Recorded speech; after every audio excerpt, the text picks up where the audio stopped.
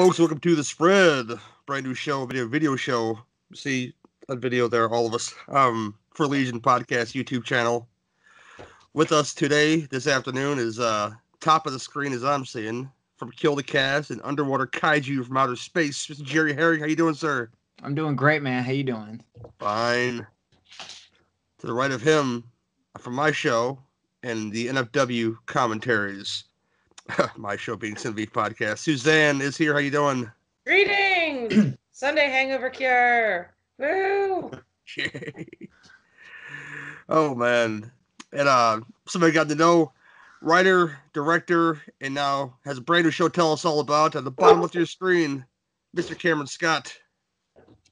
Yeah, just actually recorded a new episode of that show today, Cinema Degeneration. I'm on show number 7. Nice. Probably going to release it in about a week or so, start dropping them, but yeah, everything's going good. I'm doing good with quarantine. It's all a confidence game, ain't it? You know, do I sound like shit? You know? Yeah, it's just like, how do I sound? How do I sound? Oh my gosh. And with us, finally, last but certainly not least, from the Cinema Attack Podcast, Celluloid Dissections. Am I leaving anything out, sir? Derek B is here. Also, co-host with Jerry on Underwater Kaiju. Yes. And also, They're Here podcast. Yes. I'm also a part of. I'm sorry, Lacey, ahead of time. I didn't mention that show, and it's not because I don't like you. I promise. I love you, but I'm forgetful about these things. Yeah. Okay. The point of the show, and I didn't. Jerry said he's gonna do something like this, so I don't want to say, hey, this is gonna be 2 things. It might be 1 thing eventually. This is just the pilot for something I've been tossing around for about 2 weeks. A year, I just let people arguing about film and what they love, and so this is list show spawned, where you would give us your top 5 of something and your bottom 2 of something, because it's important to take the good with the bad, right, people? Yes. So yes, this time real softball for everybody. Favorite directors, films. I picked the director with a real short list. I'll get into that in a second, but Jerry, tell us first who you picked, sir. I picked Ishiro Honda. I probably know a couple of films. I don't know the person's by name though for sure. Oh, you know who he is. Oh, I know who he is. Then yes, that's where Jerry. That's where Jerry lives right there. Look at the spines. That's awesome. Yeah, I will bust out Godzilla stuff all day. Yeah, you will. Suzanne, everybody know what they thought you were going to pick. What did you pick instead? I looked at my top shelf and I realized that I had 3 movies by one person who's not typically known for horror sitting there, and I picked John Frankenheimer. Nice. I'm excited to hear your list there. Cameron, who'd you pick, man? I went with a classic. I chose John Carpenter. Sweet. Which I told you, I can only pick if he doesn't rip on Starman. These are important things in my life, and I've been very upset. He's not. Man, you might have to mute me. No, snap. Derek B, who'd you choose, man? I chose the late Tony Scott. He's had a very varying film career, and I kind of dig that. That's why I was kind of excited that you picked that guy. Yeah, something a little different. I picked somebody whose 10th feature film comes out this year, so it's kind of a low list, of films that he made, but I think he always brings something to the table. I picked Wes Anderson because I like it, and I'll tell you why. We all got our top 5 lists, and I'll start with Jerry first, and ask him, what is your top 5 Honda film, number 5? So when doing this list, I made sure to limit myself to 2 Godzilla movies. And I would start with a Godzilla movie, and I'm going to end with a Godzilla movie. So we're going to start with Invasion of Astro Monster. Nice. I have that stuff as well. AKA Monster Zero. Great movie. It's actually the movie that made Honda leave the Godzilla franchise for a bit, because he didn't like how Godzilla's dancing in it and Rodan and him are talking. He didn't really like that kind of stuff that was going on. But still, when you watch this movie, the story is interesting. The cinematography is great. The monster fights are fun. The aliens in it are great. You can definitely tell he knew what he was doing and had control to make everything fit just right. And it is held as one of the greatest Godzilla movies from the Showa era. Hell yeah. Cool. I'll start at the bottom. Bottom right there, Derek B. What about you, man? Number 5, Tony Scott film. Number 5 for me, I picked up The Last Boy Scout. Love this movie. Bruce Willis, Damon Wayans. Fun time. I love the opening when it's like this weird macho guy is singing "Football Not Tonight," and you know there's that great scene where he's fucking just playing puppets with the beaver. Hey, how you doing? And he just fucking starts killing bad guys. Super fun movie. I think I think Shane Black actually wrote the screenplay for that one, where you'd have that that comic thing like the Lethal Weapon series later on. I just love the whole ending. It takes place during this climax on a football field. How could you not love that shit? One of the better Bruce Willis performances. Like later day Willis. It's like, okay, do you care in this movie, Willis? This is one of the great prime Willis movies still. So you got that going, and I think he works well with Damon Wayans. A different flavor to the performance. It's a fun movie. If you like your cheesy fucking comedy action movies with buddy romances in it, it's kind of funny. You had a very young Halle Berry in that movie, looking fine. Yeah, I'm thinking about it right now. See, she looked really hot back in those days. Yeah, and then you have the whole like subplot too in the beginning. He finds out his buddy's banging his ex-wife, played by fucking D-Day from Animal House, Bruce McGill. Yeah. That's what happened to D-Day. He ended up fucking Bruce Willis's wife. Yeah. And you got Taylor Negron as a heavy in that movie, which never happens. So yeah, he did that shit too. And Kim Coates, I think Kim Coates is in that too. He gets kills right away. It's freaking great. And oh man, Cameron. Fun I'll kick stuff. you. I'm sorry. I'll kick to you next, Cameron. I'm sorry if I cut you off, Derek. Yeah, my number 5 is They Live, which was a hard one to put it at number 5 on any list. I mean, it's no, it was good. Roddy Piper's ultimate penultimate role. I mean, when you got lines like, I'm come here to chew bubblegum and kick ass and I'm all out of bubblegum, that's transcended time. People in future generations will be quoting that and won't even know what the hell it was from. But to me, it's one of the last really great John Carpenter films, because he went from great to good to, I hate to say it, but, that fight scene, I mean, come on, that's worth the entire admission price alone. Yeah, that and alien boobs. You gotta love that. Alien boobs. Alien boobs for the win. No, that line was improvised. The bubblegum line, and people will play video games that didn't watch that movie will contribute to Duke Nukem, and they should not, because it's not true. That's not where that came from. I think it was just a leftover one-liner that Piper had written down from his wrestling days or something, if I remember right. I think so. It came from the hot rod, and in life and in cellular, he always came from the heart, man. I love that guy. I got to meet him a few times over the years. Had love for Piper. And Suzanne, top 5, number 5, Frankenheimer film. Wow, this one was tough, but I went with this movie called The Holcroft Covenant with Michael Caine. Based on a Robert Ludlum novel, and his books just don't, for me, never really translate that well to screen. This one didn't as well, but it's just shot beautifully. You've got some great scenes. You've got Michael Caine gritting his teeth like nobody else can. And it's got, for me, it's weird. It's got like this little Hitchcock element to it because you don't really quite know what the hell this covenant is all about. You just know that it's these children of these Nazi officers, and they signed into some pact where they'd stashed a bunch of money. But I mean, it's vague at best. But the actors keep you going. The fight sequences just the red herring in the way everyone just is double crossing each other, which is it's great. It's a great suspense film. It has its moments where it's difficult to follow, but it's what it lacks in substance.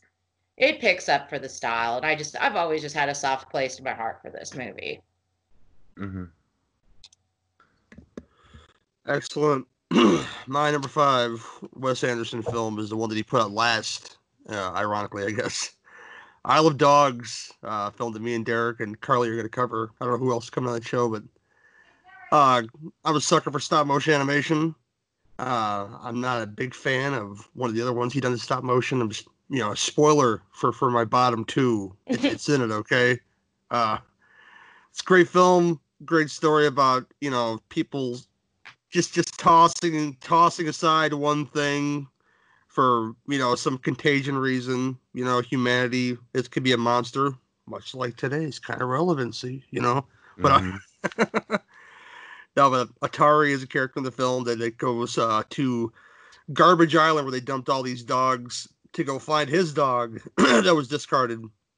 And he forms a pact and a friendship with all the dogs on the island. Great voice talent that's been showcased throughout all of Wes Anderson's films. Different filmmaker. And just fun to watch. And if you love stop motion, you haven't seen it. It's really fun, and I think one of the best aspects of it is that the humans could speak English, but so could the dogs, because the barks have been translated for film, and there's a subtitle on the bottom that says that. But yeah, Isle of Dogs, number 5. Check it out. Can't wait to hear my thoughts on that. Okay, man. Jerry, number 4 on the film, sir. So number 4, we're gonna go with a non-kaiju Ishiro Honda film, but it's still in the sci-fi realm, and that is The H-Man. It is a great story when it comes to nuclear ghost slime things.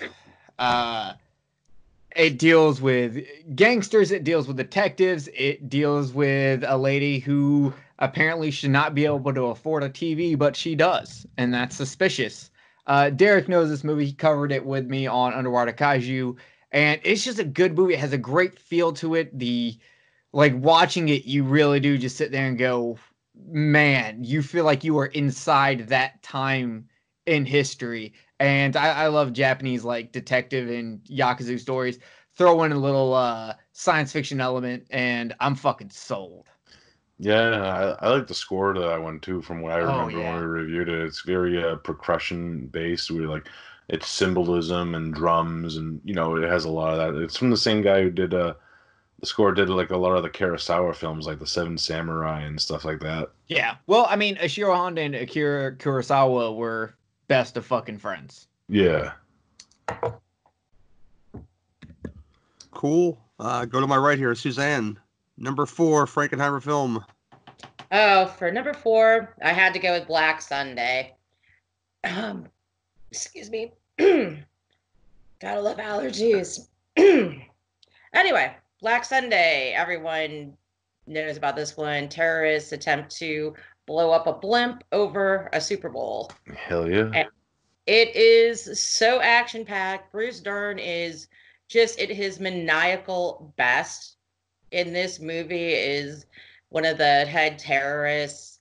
And this one is just, it's just suspenseful, it's action, and it's just, I love the intercuts of the football, because I believe they actually used footage of a couple of teams playing.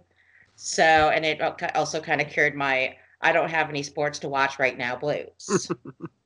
Robert Shaw too, right? Yes, Robert Shaw. Oh God, if that doesn't sell you right there, I don't know what can. Bruce Dern, Robert Shaw. Exactly. Oh yeah, Shaw and Dern. Yeah, hell yeah. Black Sunday. I don't know. Derek only, B. Only Black Sunday I know is Bava. Yeah. If I done Bava, that was going to be in my top 5 too. Hell yeah. She loves both. See, Derek B. Number 4. I went for the next Tony Scott, and my number 4, I went with Enemy of the State. Of course, Will Smith, Gene Hackman joint.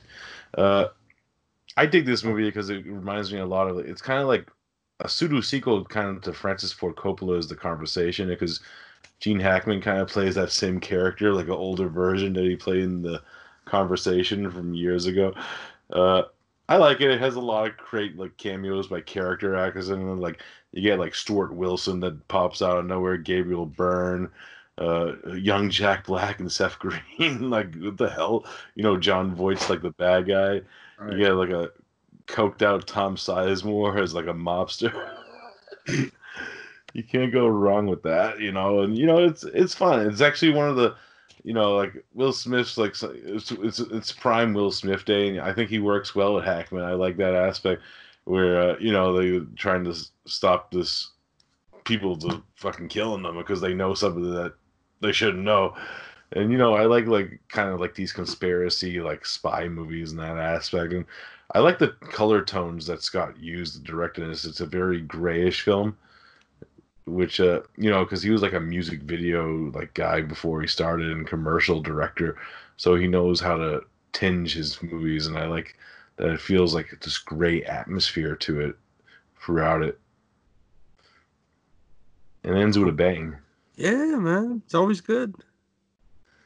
Cool. Cameron Scott, number 4, John Carpenter film.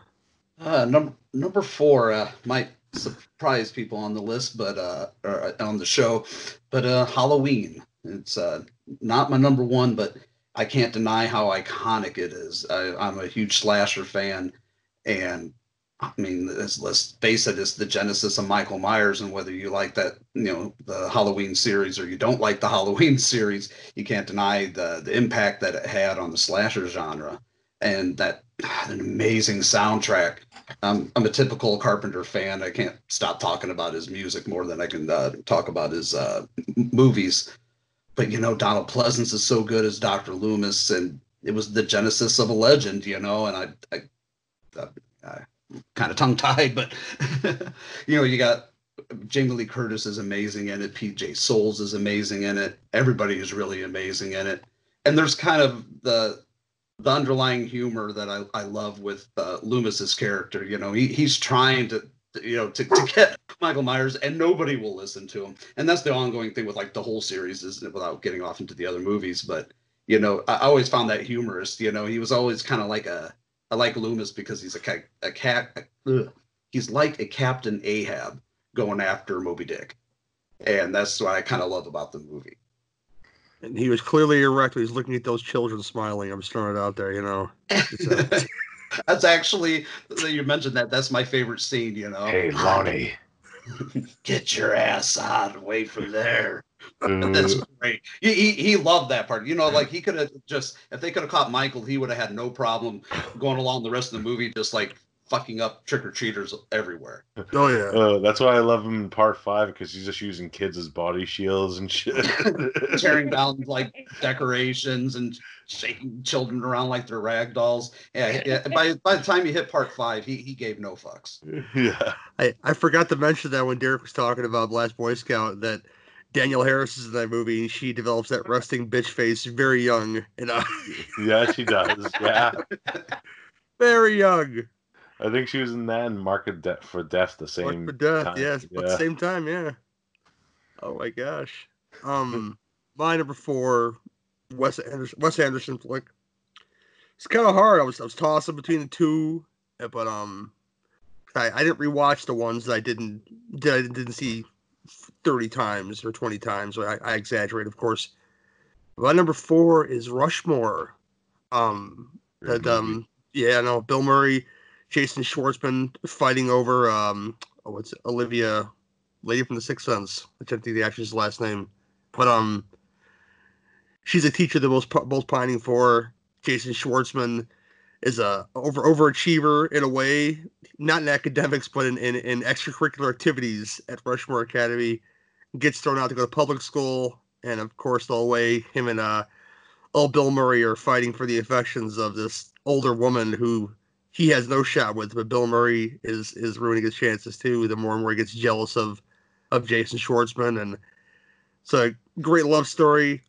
I didn't mention how great the soundtracks are, but this is when I first noticed how great Wes Anderson soundtracks are. It beats Tarantino's soundtracks all day long, in my opinion, and it's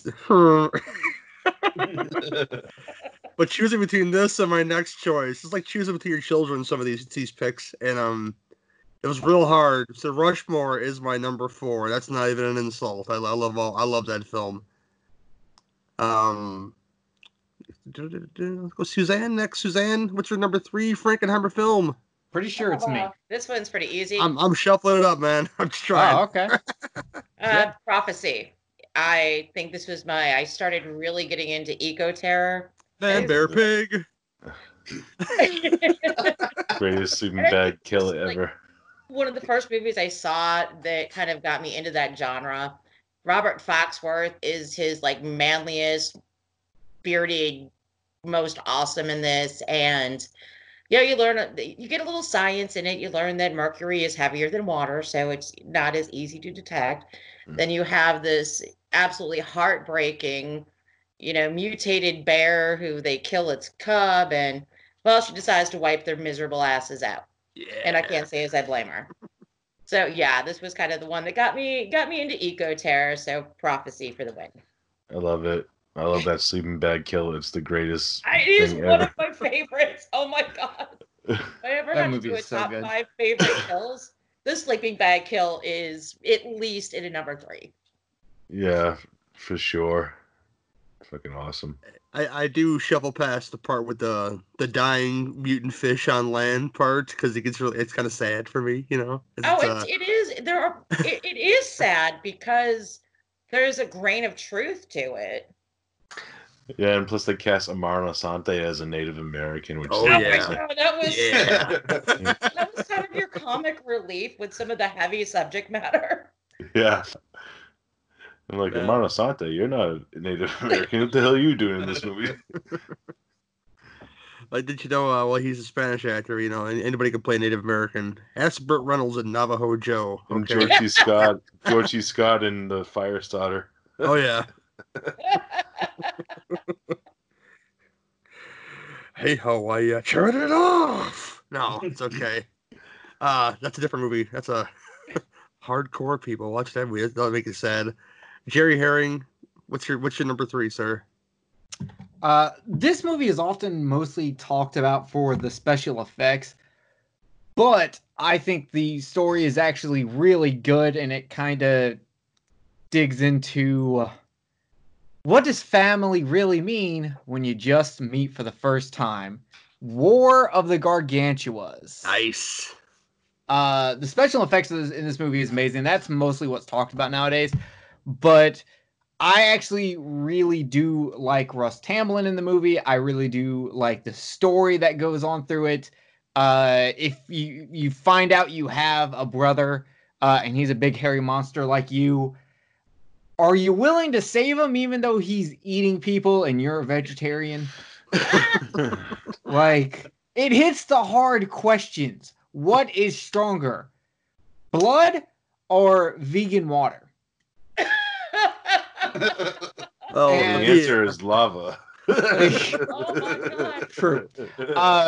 But yeah, so War of the Gargantuas, watch it for more than just the special effects. Really think about the story and how Sanda, really takes on everything that happens to him in the span of 2 days after he's been escaped and living in the mountains for a fucking decade. Yeah, I've watched it recently. And by the way, the only thing stronger than the vegan is the vegan's anus, because goddamn. But it's guys in suits, so it's right there. I'm with that, Jerry. I love that to death, man. So it's with giant fighting scenes. Usually no offense to the big green guy, big red spiny guy, Godzilla or any of them. You didn't get that kind of mobility out of the monsters as you do in that movie, and I kind of gotta love it. That War of the Gargantuas, man. Yeah, you really do. For sure. My gosh. Cameron Scott, number 3, sir. Ooh, number 3. Big Trouble Little China. It's got to be in the top 5. If you're a Carpenter fan and it's not in your top 5, I don't know what I got to say to you. It's it's probably the most controversial film he's got because it was such a box office bomb when it came out. But it seems like, at least to me, not just myself, it's almost universally loved. Almost everybody I talk to loves this movie. They love the humor of it, the action of it, and Kurt Russell is just he's at his best in it.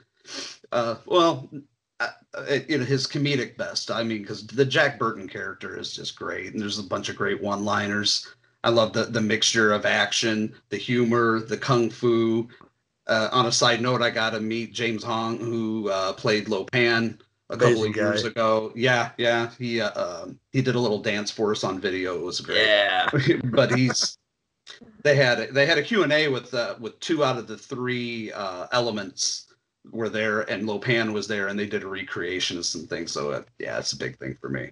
But Big Trouble in Little China, it's a classic, and they should definitely stay away from remaking it because I hear The Rock or somebody is trying to do a remake of that, and it just needs to never happen. It's not a remake. It's an extension. It's like a sequel in a way. And no, I wouldn't put it past Kurt Russell to show up, Suzanne. I wouldn't put it past him. He's not playing Jack Burton, Suzanne. No. Suzanne. I'm with Suzanne on this one. Well, were you in Indy for Horror Hound for that show, Cameron? Yeah. Yeah, we missed each other then because I was at that show too for about 3 hours or so. Yeah, I was only there for a couple hours myself in one day, and but yeah, Big Trouble in Little China, man. It's hard to not put it in. Huh? I think there were Greatest theme song ever. Life where I think me and my friends had conversations in Big Trouble in Little China speak. And English? Another one of my friends actually has a tattoo that has Miao Yin and Gracie Law all dressed up in the wedding garb tattooed on his arm. Nice. Fucking good stuff. And that's a very nostalgic movie for me. That one. Just Victor Wong too in that movie with his lazy eye. It's great. Big Shin. I love Egg. He is awesome. I love the opening. The opening of that movie when the guy is just like not believing when there's magic. He's just like, so shit. Now look at me in the eye, one of them, and I'll tell you a story. Hell yeah. You see, the difference between him and Rob Zombie is that he knows it's an homage to shit that he likes. He just outright say, "Hey, this is mine, kids." By the way, I'm glad none of you guys picked Rob Zombie. Thank you for that, guys. I like Rob Zombie, but I don't think I can do a top. No, I can do a top 5. I couldn't. I don't. Yeah, I can do a top 5. I hate his solo stuff. I really don't care for his movies. I liked it when he was with White Zombie, and his cunt bag of a wife was not there. Damn. She is the Yoko of everything. Disagree. All I picture now is baby shaking her ass in the frame right here. Right here. And I can't get mad at that. Then all we got out of that was Power Man 5000. Oh. This is what it's like when worlds collide. Oh my gosh. It's Derek's turn. Number 3 Tony Scott film, sir. My number 3 is, of course, one-word title, Revenge, starring the great Kevin Costner. I love this. This is one of my favorite Costner movies, too. Kevin Costner plays like a Navy pilot, goes and visits his old friend played by the legendary Anthony Quinn, and then starts fucking Anthony Quinn's wife, played by Madeline Stowe. Well, one thing leads to another. They think they're safe. They go up to a nice secluded cabin in the woods with their dog. Anthony Quinn just comes with a bunch of goons and beats the living fucking shit out of Kevin Costner, slashes Madeline Stowe's face and puts her inside a whorehouse and gets her addicted to heroin, leaves Kevin Costner for dead. They kill the dog, which is that's the most shocking scene ever because the way it's just filmed. And pretty much is Kevin Costner's journey to get revenge on Anthony Quinn, who got it's kind of like a revenge story inside of a revenge story in that sense. And you meet some scummy character actors along the way, like Michael Gambon plays like a heroin addict in it. Fucking Miguel Ferrer and John Leguizamo play scouters in it, and they're all like weird looking, and you know it has like that grimy, dirty feel to it that I like, and you know it ends very unhappy. It's a very unhappy, settling film, but it's mesmerizing to look at it because you're following a bunch of dirty people. Even Tarantino himself, when a certain movie that I will talk about maybe later was being made, he was happy that Tony Scott was going to be directing that movie because of this movie and the aspects of the characters and how the characters dwell. And yeah, there's actually 2 cuts of this movie. I actually do prefer the director's cut. It's a little bit more tighter. And story wise, it gets down to the nitty gritty and points. Like I think it cuts like maybe like 20 minutes or 15 minutes out of it, from what I remember from the original cut of the movie that was in theaters. But yeah, it's a really fucking, if you like revenge movies, fucking, it's dirty and grimy. I love it. I completely forgot Tony Scott directed that because I remember watching that, got it VHS rental days, and I just remember wanting to take a shower after because I felt unclean. Yeah, it gets under your skin, some of that stuff, especially the Madeline Stone stuff in that movie. Holy fuck. That's fucking brutal. Apparently, I've never heard of Tony Scott because I have not seen a single movie you've named. But it also seems like a lot of action movies, which would explain why I haven't seen them. Because Jerry hates action. Bingo! There's a show about that, I think. Jerry hates action, I think, you know.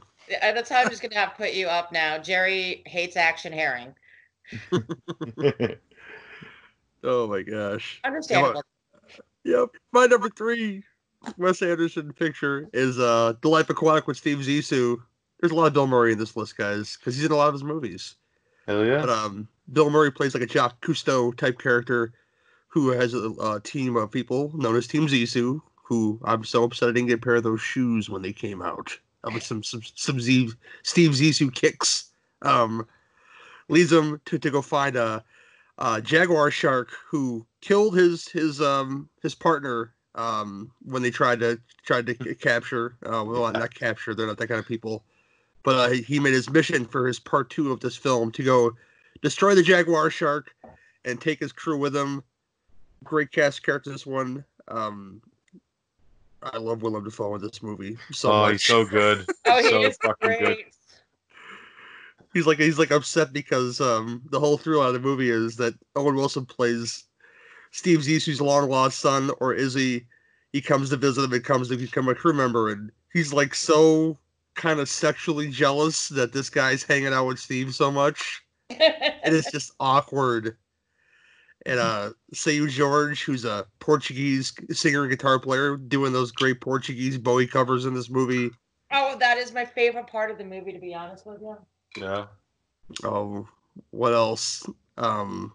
Great use of Devo's Gut Feeling and Iggy and the Stooges Seek and Destroy. Again, Mark Mothersbaugh did many scores for Wes Anderson films, so it's not a surprise that Devo makes an appearance on the soundtrack. I'm sure he just gave it to him, and that it works so well. And you got the Goldblum. The Goldblum, man. Bloom. See, I'll give a hit. The Grand Budapest Hotel is not on this list, but I think that's Goldblum's finest performance in a Wes Anderson movie is Grand Budapest Hotel. Yeah, I think my favorite part of the Wes Anderson movies, I love his soundtracks. I mean, I always go and find something new every time I watch one. That's good, man. That's the point. Jerry Herring, number 2, Honda film. The next 2 movies are actually in my top 10 movies of all time. This movie is one of the greatest examples of paranoia affecting human nature ever. And it's basically a horror version of Gilligan's Island that came out before Gilligan's Island. Matango. Oh, I don't know this film.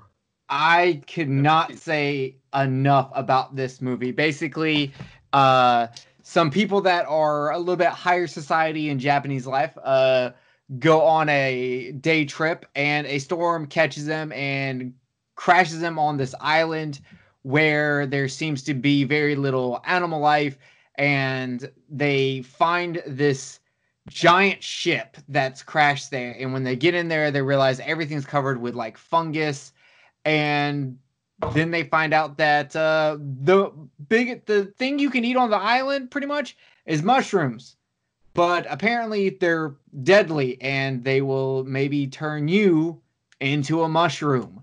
And when this came out in America, it was released as Attack of the Mushroom People, but Matango is a far more fitting name, and it truly does take what I'm sure we'll hear later on Cameron's list. It takes a lot of the same paranoia elements you have in The Thing, and it did it 20 years beforehand, and it's absolutely wonderful. I know Derek will back me up on this. Yeah, it's pretty fucking rad. It's actually what's the short story it's based off of, Jerry? Again, fuck. I don't know off the top of my head either. The author is William Hodgson. Yeah, who was like one of Lovecraft's influences. Oh God! Oh my God! Lovecraft sucks Hodgson's penis as much as possible. You put Hodgson there, and Lovecraft is like, come on! I'm wearing my Lovecraft T-shirt today. Go light. Well, hey, if you're a true fan of Lovecraft, that's all good. Name his cat. He's waiting, Suzanne. Name his cat. Can't do that.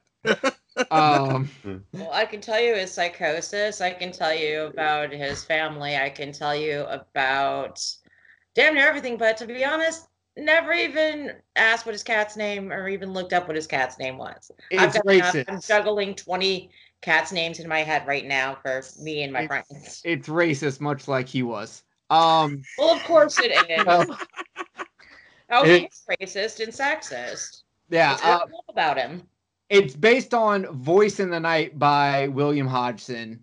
That was the story. But this is a film I highly recommend. Even the English dub is pretty good. They only changed like one thing at the ending, and it's not that big of a deal, though I do like the Japanese ending better. Yeah. But oh man, if you want island horror, or you want paranoia horror, or you just really want to know what would happen if Gilligan's Island was a horror movie, Matango, it's for you. Matango, yeah. I can't wait to watch this. Now, I've never seen it. That sounds like a 2-drink minimum. Some chopped up version of the Mushroom People, but I'm definitely gonna have to go and watch this movie really soon now. Thanks, Jerry. Not a problem. It used to have a version on Amazon Prime, but I think it was it is. But I don't. If it might be the slightly cut down Attack of the Mushroom People. What you want is the full Matango. Yeah, because I've seen the Mushroom People one, and it's just like I said, cut to shits. And I really don't know who cut that version together, but they should be murdered. Probably AIP. Was it AIP? Yeah, might have been. My favorite thing is the Mushroom People's fucking laugh. Oh my God, it's so creepy. Oh my gosh. Cameron Scott, number 2 Carpenter film. My number 2 Carpenter film, Jerry already outed me on that one. It's The Thing. I love it for the same reason I believe he loves Matango. It is the paranoia aspect of it. I love everything about the movie. Once again, the soundtrack is great. It's Carpenter at his most refined as a director. I think it's perfect. It's a shame that it wasn't appreciated when it first came out, but it's obviously gained, a massive cult status in recent years. But it's great. I mean, the effects, good God Almighty, man, the effects in that movie are just amazing. I implore you to go out and find a movie with better practical effects, really. In my opinion, there isn't. And that movie scared the shit out of me in 1981. I was 5 years old and watching that, and some of the transformation scenes. I mean, the story is very simplistic. It's just about an alien kind of being that acts as a virus, which is kind of relevant today, I guess. It just basically what the thing is a virus that that infects its hosts and replicates them perfectly. And I can't think of anything that's more scary than that. And being in a room, like we were all 5 in a room together, and it's like, which one of us is the thing? You don't know. And there's some great one-liners and some great scenes. The character actors. I mean, Wilford Brimley is my father used to do an impersonation as Blair. And whenever he would get mad, he would just be like, "I'm not going to hurt anybody. I'm okay now. Can I come back inside? Yeah, can I come back inside?" when Brimley is the thing, spoilers, jams his fingers in that guy's mouth towards the back end of that movie, I start freaking out, man. It's like some society shit is like, and just drags him by his face, just kind of dragging him like it ain't no big thing, like he's carrying a bag of groceries in the house. But everybody's great in it. Wilford Brimley's great. Richard Mauser's really good in it. Keith David's amazing. It's one of the perfect examples of tension and paranoia. Am I gonna stay in this fucking couch all winter? One of the best lines ever. One of the best scenes ever. That's such a realistic reaction to that. Yeah. This fucking couch. That moment of calmness and before he just explodes and is just, yeah, it's great. Oh, you can see the veins popping out. Yeah, the thing is one of the reasons I hate remakes, because they can be done properly. And Carpenter's The Thing actually followed the story better than The Thing from Another Planet. Did I just hear Suzanne say she likes a remake, or just did I hear this in my ear? In Suzanne's defense, John Carpenter's The Thing really is more of a readaptation and not a remake, considering it follows the source material closer. Yeah. Now, with saying that, Suzanne did tell me that she loves the Suspiria remake, and she is really looking forward to seeing the remake of Inferno. Of Inferno that's coming soon. Well, if they remake Mother of Tears, if they remake Mother of Tears, that could only improve things with that. If they burn every copy of Mother of Tears, it would improve the movie greatly. Yeah. I don't know. That Asian chick was pretty hot in it. My favorite thing in Mother of Tears, off the side note, is when CGI Daria Nickelodeon gets sucked into that giant CGI PlayStation 2 hole that comes out of nowhere. Oh God, that's so horrible. I literally, when I watched that movie, because I pre-ordered it, it was supposed to be, I made a deal with them, just make sure it's on my doorstep the day of release. I'm like, okay, no problem. I think I spent the entire time watching the movie like this.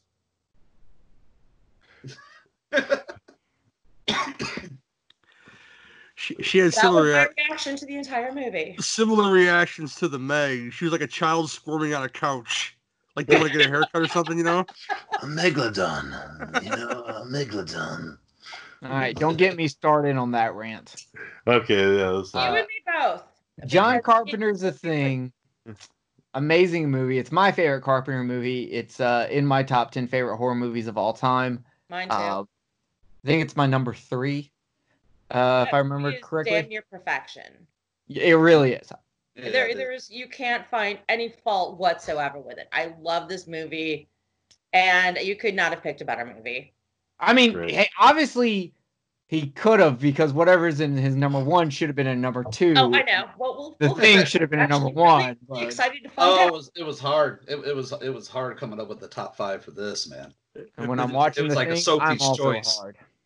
If it's what I think it is, I have mad respect for you, Cameron. Okay, I'm just throwing it out there. It's not Starman, Gary. I know it's not Starman. I'm thinking of another movie. It's Ghost of Mars, yo. Ice Cube. Now, I'm going to give a spoiler here. A little spoiler ahead of time. It is definitely not Ghost of Mars. Okay, good. good. Who's next? Derek's next, right, Derek? Number 2, Tony Scott film. Number 2 is Tony Scott. Here's a movie Jerry might have heard of called The Hunger. Heard of it, never seen it. Fucking awesome. David Bowie, Catherine Deneuve, and Susan Sarandon. Great fucking opening scene with Baja's Bela Lugosi's dead playing. in the nightclub, and they're just recruiting their next victims of prey. And yeah, great stylistic. This is like one of his first movies too, and it's just very stylistic. You could tell like the style that he would bring to other movies in the future. And just gotta mention the amazing lesbian sex scene between Catherine Deneuve and Susan Sarandon. You can't not talk about this movie without even Gary's like Picture it. Sicily, 1916. That ass. Okay. Hell yeah. And some cool makeup effects later with like a aging David Bowie and some spoiler alert, there's some other zombie old dudes that come later. It's pretty fucking rad. And you got like a little Dan Hedaya in there as the cop. Yeah, I love The Hunger. It's fucking awesome. And you got like a young Willem Dafoe in one of his early roles too, as like one of the punks. Good shit. I have no Creepy ending on that one. Creepy ending. And I really need to go and revisit it because I have to admit, as much of a freak as Whitley Strieber is, I really like the book. Yeah, the book's pretty good. I read the book like I usually separate them. Like you have to in some aspects with movies. Like even Wolfen, I like the movie Wolfen, and the book's completely different too. Yeah, well, I mean, it's Whitley Strieber. He's a fucking freak. I know that you have to be a freak to be played by Christopher Walken. I got abducted by aliens, And I fucking forgot about Communion. Oh my gosh. Yeah, Hunger, awesome movie though. My number 2, and if you know what this is, my number 1 is Moonrise Kingdom. Is again one of his later films. It involves young love and them running away together. And again, I'm hopeless romantic, so I love films like this, and visually amazing. Great stuff with these boys are former scouts, and the scout troop is maniacally after them, along with the parents of the kids, and it's just fun. Soundtrack's fun. Narrated by Bob Balaban, telling you about nature and shit. I'm all for this movie 100%. And again, kicking it with the soundtrack again. Kalijah is a wonderful song they throw in this film. So many good things. And man, Bill Murray says it all. I'm gonna go chop down a tree. And you fucking believe that shit, okay? Yeah. But it's hard to explain everything about it without giving everything away. But there's a lot of little nuances in the movie to make you want to watch it a couple times so you catch everything. And it's a favorite. This is why it's my number 2. And we're on to our numero unos on our number 1s. I'm excited. You here. forgot me. I forgot you, Suzanne. I'm sorry, Suzanne. I'm still new at this. See, there's 5 of us. I gotta moderate this shit, right? That's what happens when you mix things up. Before you go, Susan, I gotta mention something about Moonrise Kingdom.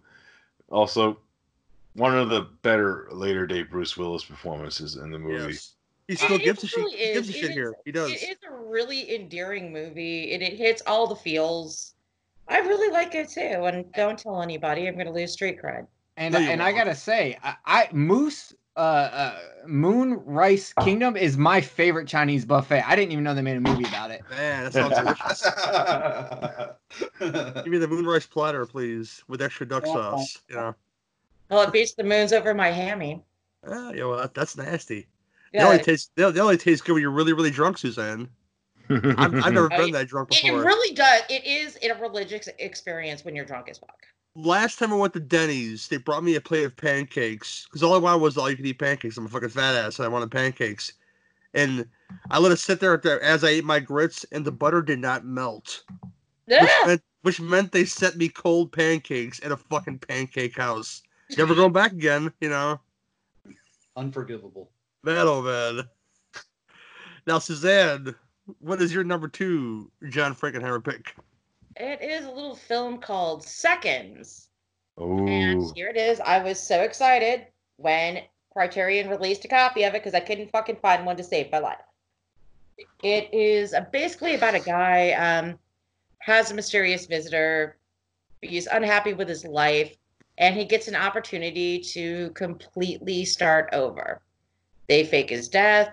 He goes and under extreme plastic surgeries and starts a new life as a younger man played by Rock Hudson. Just fucking amazing. And he starts to, I guess, miss his old life. There are scenes in this movie that are so harrowing, and it's sad, it's depressing. It's one of my favorite movies. This is in my top 10 of all time ever, because you will not walk away from this movie feeling good. And that would be one of my favorite things. One of the darkest endings ever to a movie. Oh, it is. It's terrible, and you just feel gutted when it's over. And Rock Hudson's performance is like, when you talk about great performances, you never hear Rock Hudson in seconds because he wasn't outed at the time, I don't think, and it's like no, he was still heavily closeted. Yeah, and you could tell like there was maybe like something in there when because he's playing somebody's outsider inside somebody else's shoes, and he brings that to that performance, which I really dig. And it's a very like Twilight Zone episode movie. I mean, the scene where he goes and basically wants to visit his wife and maybe check out the paintings to see. Actually, pretty much completely and totally like, well, he's gone. I'm moving on. Nothing, no feeling, no emotion, and it's devastating to him, and he just can't seem to sink into this new life. Yeah, and it's just scary, like the whole aspect when he snaps at the party and then fucking everyone's in on it when discovers it. It's crazy in that aspect too. Like it's like a formed community, but they're being forced to be a formed community in that sense. It's kind of like that consumerism communist faction act that was big during that time period too. Oh yeah, it's very scary in that aspect. And it's a theme that shows up periodically throughout a lot of Frankenheimer's work. Yeah, I think it's a masterpiece in my opinion. I know it is. I recommend that film to everyone, and I hear good things when I hear people that actually have checked it out, and it's a stellar movie, and hypnotic score by Jerry Goldsmith too. Fucking. And the book is just as good. I mean, the two complement each other. I haven't read the book. I have to check that out. Oh, it's you got a Kindle? It's on Kindle. I'll check it out. Good stuff, Suzanne. Thanks, Eric. Cool. Jerry, number one on the film, sir.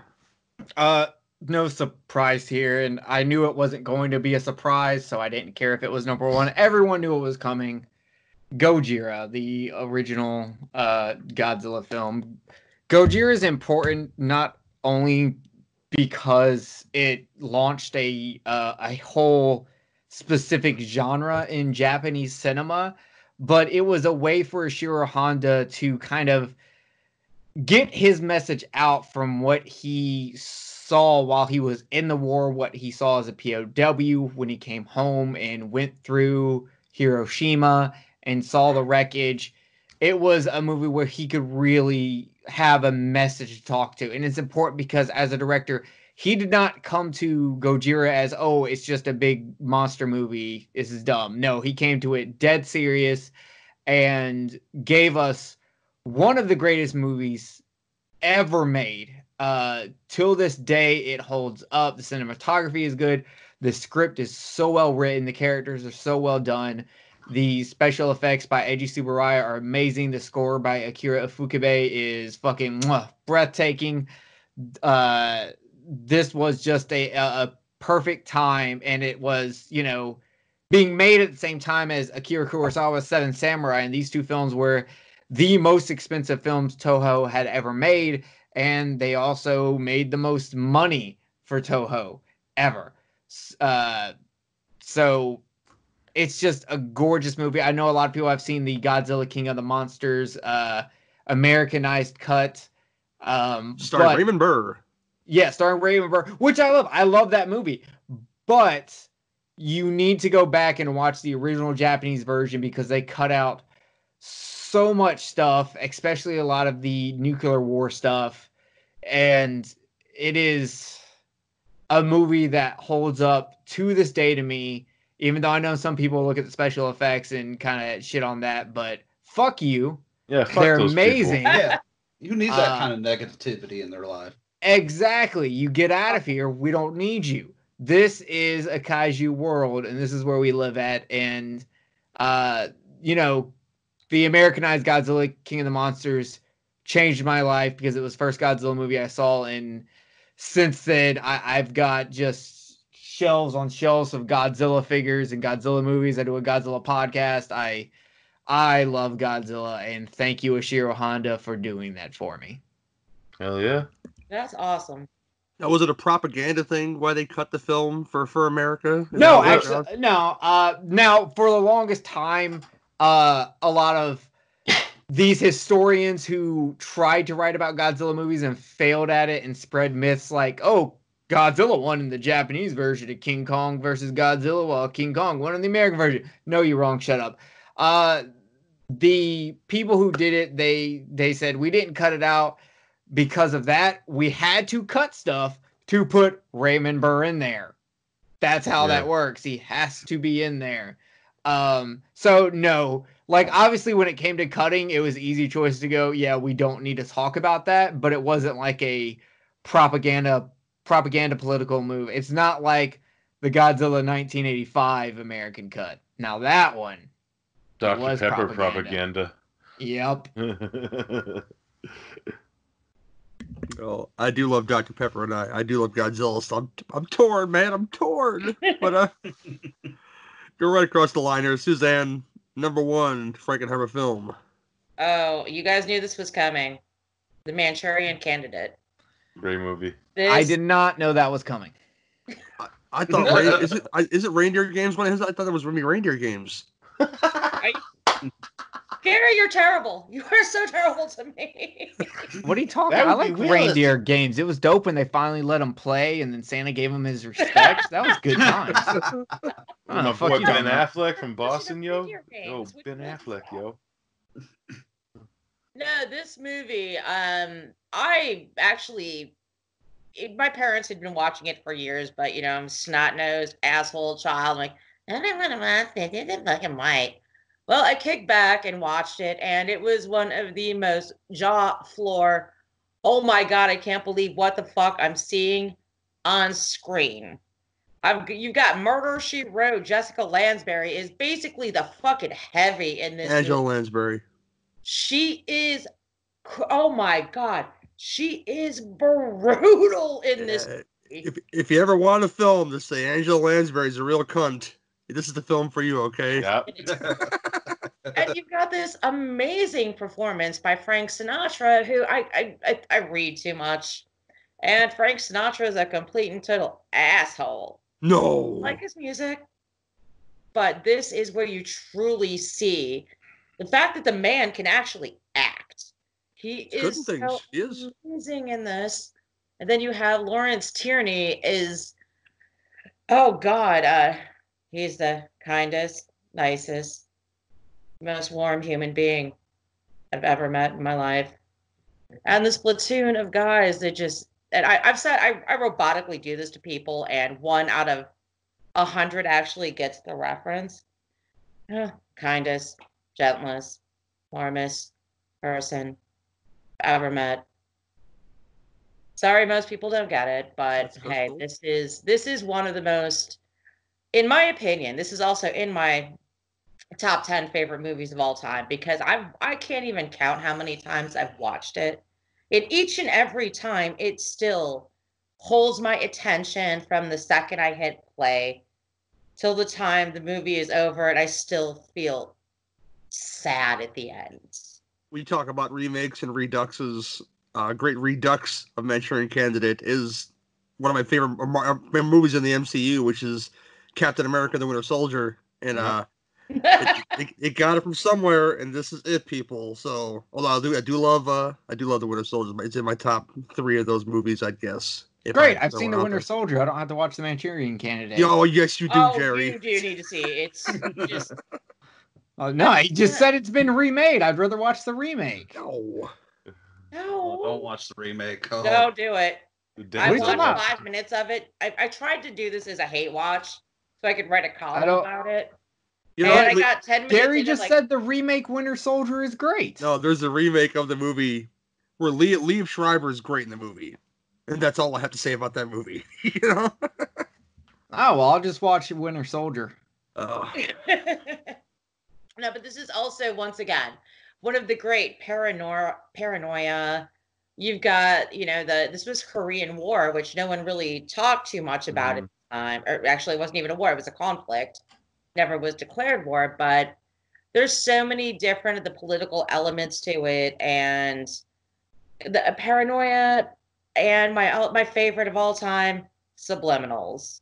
Gotta love subliminals and brainwashing. It's got a little bit of everything, but the movie is just, to this day, it still holds up. I mean, I take a look outside my window and it's like, you know what? I can still relate to this. Straight classic. Watch no other movie that I've ever mentioned. Watch The Manchurian Candidate if you've seen it. The Korean comic lasted like 12 years, Suzanne. Because if Trapper John's wrong, I don't be right, okay? Yeah, but it was never declared a war. Colonel Hawkeye says different. Radar says different. It was longer than you say, Suzanne. Tell the people the truth. Come on, Suzanne. My dad was in Korea. Was he there for 12 years though? I think he was there for 2. Man, he wasn't there long enough then. See, for all the laps, Oh my gosh, I'm gonna leave that alone. That's a joke that went on too long. Cameron, number 1, you better say Memoirs of the Invisible Man because we all want to hear you say it. Okay? No. No, Two acceptable answers. absolutely not. No, it's Escape from New York. Yeah, it's my favorite. I don't think there's a movie out there. It is not my number 1 favorite movie of all time. It is actually my number 2 of all time, but it's my favorite Carpenter flick. It has influenced my style of directing, my style of writing. When I was making my first feature film, all I did was listen to the Escape from New York soundtrack or have the movie playing in the background. And yeah, I know you hear that first couple notes. There's something about the Carpenter music for this. You hear that first few notes, But I was hoping for Prince of Darkness, but what would you replace for Prince of Darkness? I don't even know what you would. And just so I'm gonna leave that one alone. That was actually when I started making the list, I came up with like 7 or 8, and I'm like, all right. And the last one that went was Prince of Darkness. It was a tough choice. It's like picking your children, man. It really is. Sometimes it's a real selfish choice right there. But it's great. It's Kurt Russell's best role. Snake Plissken is great. I love just his attitude of just not giving a fuck past living another day. He doesn't care. He just wants to survive, and the whole idea, of it was made in 81 or released in 81 and it's supposed to be taking place in 97. So their version of 97 was like, I think they were just off by about 20 years because we're probably not that far from walling off Manhattan and making it an island. I think he was just off a couple of decades. It just took us a few more to get there. But, the whole idea of Manhattan Island being this, fortified prison and everybody just being dumped off there. And somehow, a terrorist outfit takes over Air Force One and boom, the fucking president is there and captive, and they got to send Snake in to get him. I love the idea. It's not really action. It's not really drama. It's not really sci-fi. It's a little bit, of everything. And there's even some horrific elements in there when you got people's heads on sticks. You got people coming out of the ground, eating people, taking Kurt Russell's then wife and dragging her down through the floor of a chock full of nuts shop. Yeah. But it's got, and Harry Dean Stanton as Brain is amazing. Isaac Hayes is great as the Duke. Oh, yeah. Duke of New York. Got fucking chandeliers on the car, man. I love it. That's a baller move right there. Driving a Cadillac with fucking chandeliers dangling off the front. That's great. That's my dream car. They would know you coming down if you were driving that ride. I love that Donald Pleasant is the president. Yeah, it's great. He's Not quite. Hey, number one. And once again, he ends up losing his shit at the end of the movie. He's kind of like Loomis. He starts off all right, and then he just loses his friggin' mind by the end of it. Hey, number one, and just. And I love that. Perfect shot too, by the way. Just spraying fire. Yeah, just spraying from the hip and manages to not hit Snake. That's great.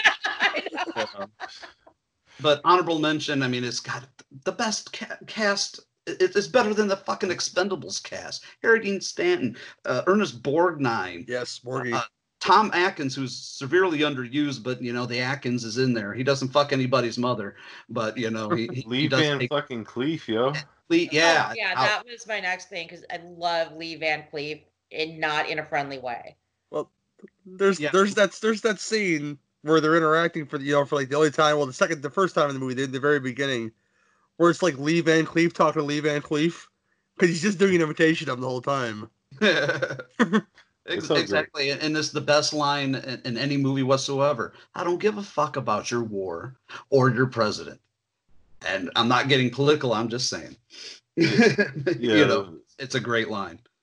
It's a great movie. Like, the thing with Carpenter that I always love is like, because he's a huge Western fan. This is pretty much just a Western inside of post-apocalyptic world. You can see these characters in a Western. Like that's probably one of the main reasons why he wanted to cast like Lee Van Cleef and Ernest Borgnine too, because they're, the Wild Bunch and fucking Good, the Bad, and the Ugly. Why wouldn't you want to fucking cast those guys in your movie? And Snake is like that outlaw anti-hero that you'd see in a lot of Western films, and I love it. It's really great, and it's like a modern day spaghetti western. It is. Sci-fi elements in it. Yeah, exactly. Plus that giant wrestling match, and out of nowhere. That's what my dad used to point out. My dad was big. He would go all the wrestling matches at the Coliseum in Chicago all the time like that. And he pointed out to me as a young child who Ox Baker was. And Ox Baker fights Snake in this movie, and just a mammoth of a man. And you give a guy with a bat with some spikes in it, man, that motherfucker goes down. Is all I'm gonna say about that. He went you almost down. forgot the other two best things about this movie. Daydream. Oh yeah, well both things, yeah, 1 and 2. Yeah, this Just no, we have to widen that out. Widen it out, yes. But yeah, it's a perfect film for me. I couldn't say a bad thing about it. Look for YouTube video.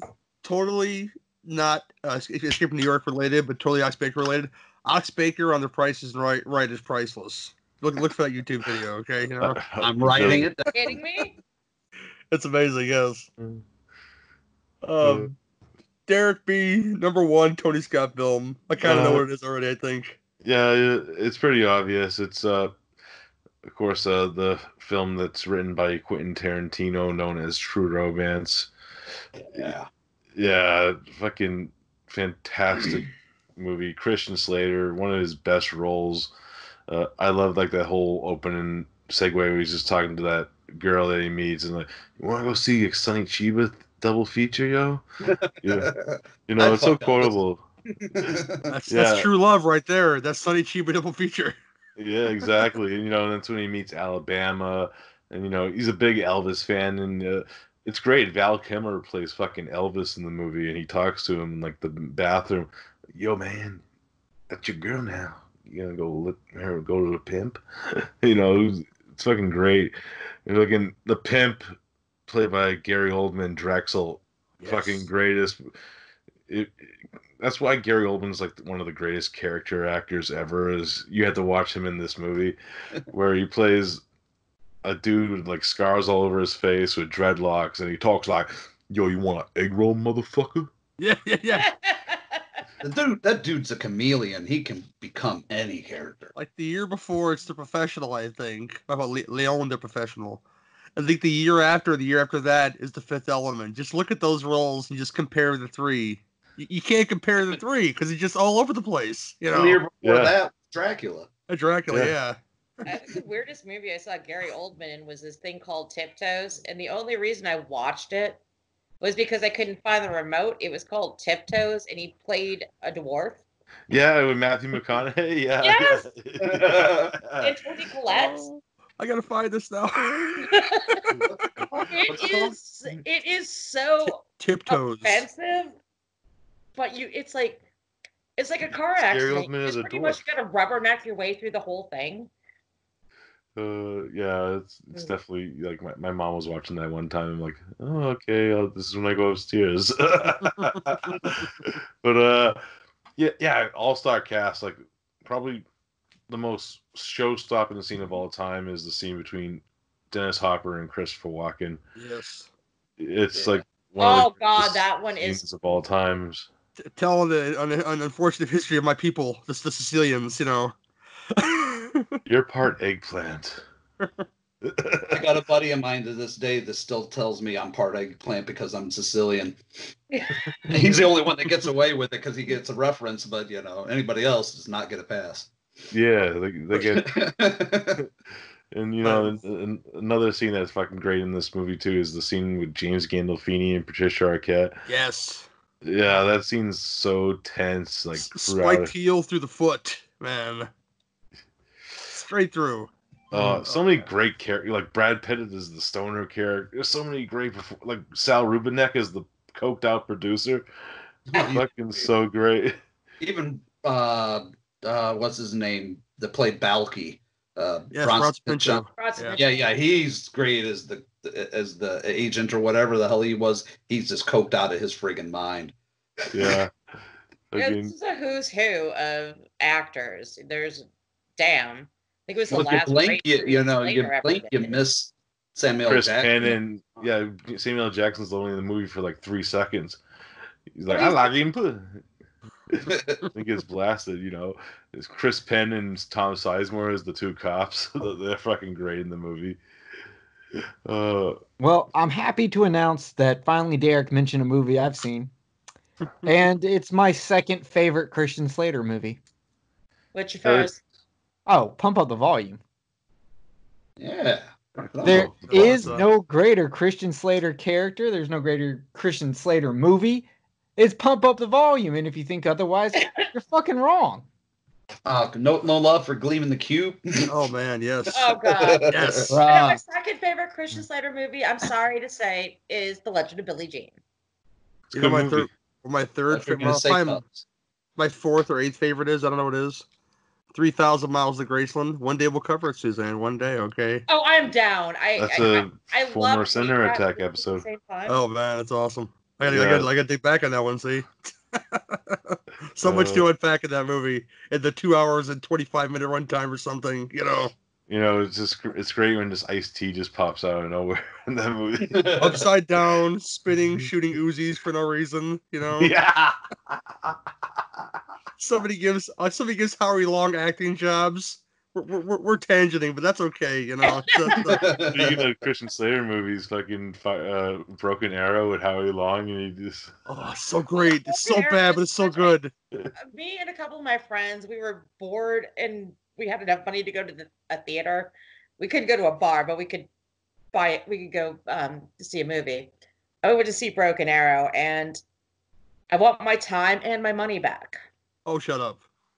I had 30 seconds with John Travolta, and I had to tell him that the new crop of kids at my house really loved that Grease movie, and then thank you for the John Woo stuff. Those are the two things that I said to him. And he's had the biggest smile on his fucking face, okay? Oh, my gosh. It's really weird. I thought he would last longer than 30 seconds. Yeah. Well, he was generous. At least he came, right, Jerry? So there's that.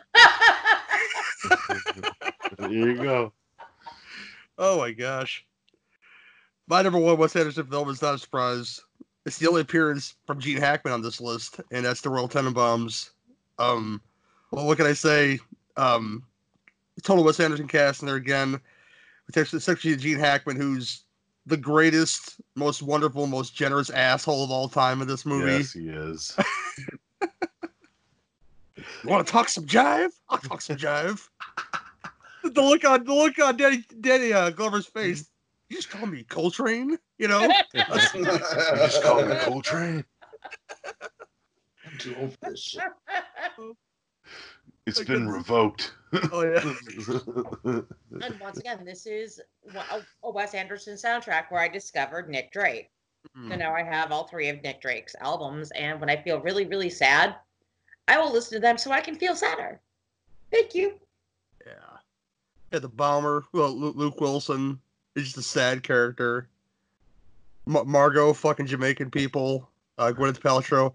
The only roles I like her in is films like this, where she's just like a bitch, but like she's like repressed, so it's kind of justified because the whole through line of the film is that he's their adopted daughter, Margot Tenenbaum, and he keeps reminding her of that the whole time. You know, even in her adulthood, they're gonna go to the cemetery to go see the wife and Ben Stiller's unfortunately dead wife, and he goes, "I never thought she wanted to go. She wasn't your real mother, you know." Just reminding her in her adulthood that you're not really a part of this family because you're adopted.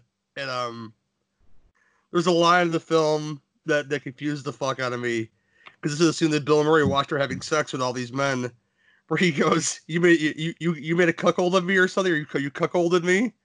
Now I've watched pornography. I know what cuckolding means, okay? And I would have to assume that she made him watch her having sex with these guys. So why is it such a surprise? You know, which you get I'm sorry. But he was more upset that she smoked. Yes, he's very upset that she smoked. That was a big best Owen Wilson role ever. Was masculine induced Eli Cash. You know, what we're doing is we're presupposing that. What if he didn't win? Custer didn't win? You know, come on, whatever he says. He was the co-writer of this, right, Gary? I believe so. Yeah. Greatest role of his. Oh, he was Ben great. Stiller. Gosh. Yeah, Ben Stiller acting crazy. You know, and the matching sweatsuits and the Dalmatian. The matching sweatsuits and the Dalmatian to come to the end. Buckley was a beagle. He got run over by Eli Cash at the end of the movie. Yeah. Poor Buckley. But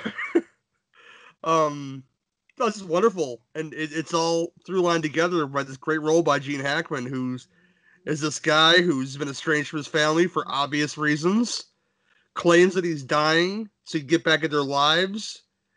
And then you think that he's lying about this, but then again, spoilers, he dies anyways. He's been dying this whole time. So the fact that he's bullshitting but not bullshitting his family is what makes this movie work so well. And, you know, and Anjelica Huston, I didn't mention, but you know what? A renewed love for Anjelica Huston came years later after I saw The Witches, because The Witches just ruined Anjelica Huston for a very long time. But she proves that she could be a hot older lady, especially in movies like this. And she plays great. Yeah, she plays a great matriarch in this film, Ethelene Tenenbaum, and Royal Tenenbaum's #1 with a bullet. Go check it out. Go check out all these fucking movies. They're all good. Yeah, they are. I agree. There's only one movie in all of your lists that I have not seen, and that's Jerry's #2, and I've got to watch that. Let's see. I've seen one on Gary's list, one on Derek's list. What was your 5 again, Suzanne? Black Sunday, the Holcroft Covenant Prophecy with Seconds, and The Manchurian Candidate. Okay, none of your films. And you saw Prophecy though, didn't you? Oh, Prophecy, yeah. I knew there was one on there. So one from everyone's film list except for Cameron. I've seen everything on his list. Right on. And now for the fun part. Well, this can go either way, really, because you know if there's somebody who made I feel I love all of Wes Anderson's films just a little bit, but a lot of them a little bit less than other ones, and I'll get into that. But this could be some really shitty stuff that you want to throw out. This could be the lowest of the trashiest of the trash. It is your choice, really. Jerry Herring, what is your first of your bottom 2 of these films, man? I'm going to go with Space Amoeba, a.k.a. Yog, Monster from Space. This is a movie where, it just felt it was like a director for a hire job. He didn't care what the script was. He didn't care about the special effects. He didn't care what the budget was. He was there to go, action, cut, done. I'm going to go take a nap. Got the cuttlefish out. Put the cuttlefish back in put the guy in the cuttlefish suit. Make him fight the turtle. It's just watching this on is Yog. Yeah, it came out in America as Yog the Monster from Space. But it's just while it's fun and entertaining, you can tell as a director he just didn't give a shit. And this was like the last kaiju movie he ever directed. After this, he was done. He went back to making his documentaries and working with Akira Kurosawa. He was done with the genre. He was over it, and it shows. Yeah. But as we know, I already could guess what the next movie Jerry's going to talk about, and that movie makes Yog look like a masterpiece. You are right. Let's run on through in this segment. Jerry, what's your second pick, man? You know, Ishiro Honda once said that Godzilla becoming too much for children was a bad thing. That it loses its importance and its meaning when it's dancing and talking to other monsters. Then Mr. Ishiro Honda, would you please explain to me all monsters attack? Like, explain to me why, if all that's bad, you gave me a talking mutated fucking Hershey donut frog who's talking to fucking children that are fucking so zoned out that they're having dreams they're on Monster Island. Can you tell me why that is okay, but you're gonna talk shit about your own movie Invasion of Astro Monsters? Just explain the thought process here. I know you're dead. I'll get in a Ouija board. We'll figure this out. We'll conversate. This movie's awful. It is bad for children. You should not let them watch it. It is the only bad Japanese Godzilla movie. Like Derek's right. Space Amoeba is not that bad once you compare it to All Monster Attack, because at least it's fucking entertaining. It doesn't have a kid running around going, Shut the fuck up. Oh my god. That kid. Derek, can you please give everyone an example of what Manila sounds like in this movie? I can't fight Cabra, yo. He's so bigger than me. Godzilla says I should learn to fight my own battles. Fuck you. It's just lazy because it's just all fucking stock footage too. Yeah, it's just bad. It's not entertaining. Even the human story of him getting stuck with burglars. Fuck you. First of all, you stole that from an Ultra Q episode. You're not slick. I saw what you did. The Ultra Q episode. Diamond kick. Yes, sir. You know. And that episode was way better. And second of all, you clearly show these kids who you're trying to teach to stand up to one another bullying a full-grown adult who is just working and trying to do his job by painting this sign, and you show them just knocking him the fuck over, spilling his paint, all that shit. So, and this movie's not really good. Yeah. Tell us how you really feel, Jerry, about this. The only movie worse than this movie is M. Night Shyamalan's The Village. And don't get me started on that one. No, once again, husband and I went to the theater to see The Village. 10 minutes into the movie, I'm like, Pat, it's modern times. And he's like, I hate you. My husband told me he hated me. She ruins shit, man. See what she does there, you know? Ask her about a megalodon. I don't know, man. That's like when I saw that happening with my boy Marky Mark. Hey, yo, don't go in that house, yo. They're gonna get shot, kids. Hey, Marky Mark did one good movie. It was called Rockstar. Boogie Nights? Yeah. Oh, well, Boogie Nights. 2 good movies. Boogie Nights. Renaissance Man. I'll throw that in the hat, you know. The Okay, movie. I guess I should just retract my comment now. I think you should. plays a cop version of himself in Boston during the Boston Marathon bombing.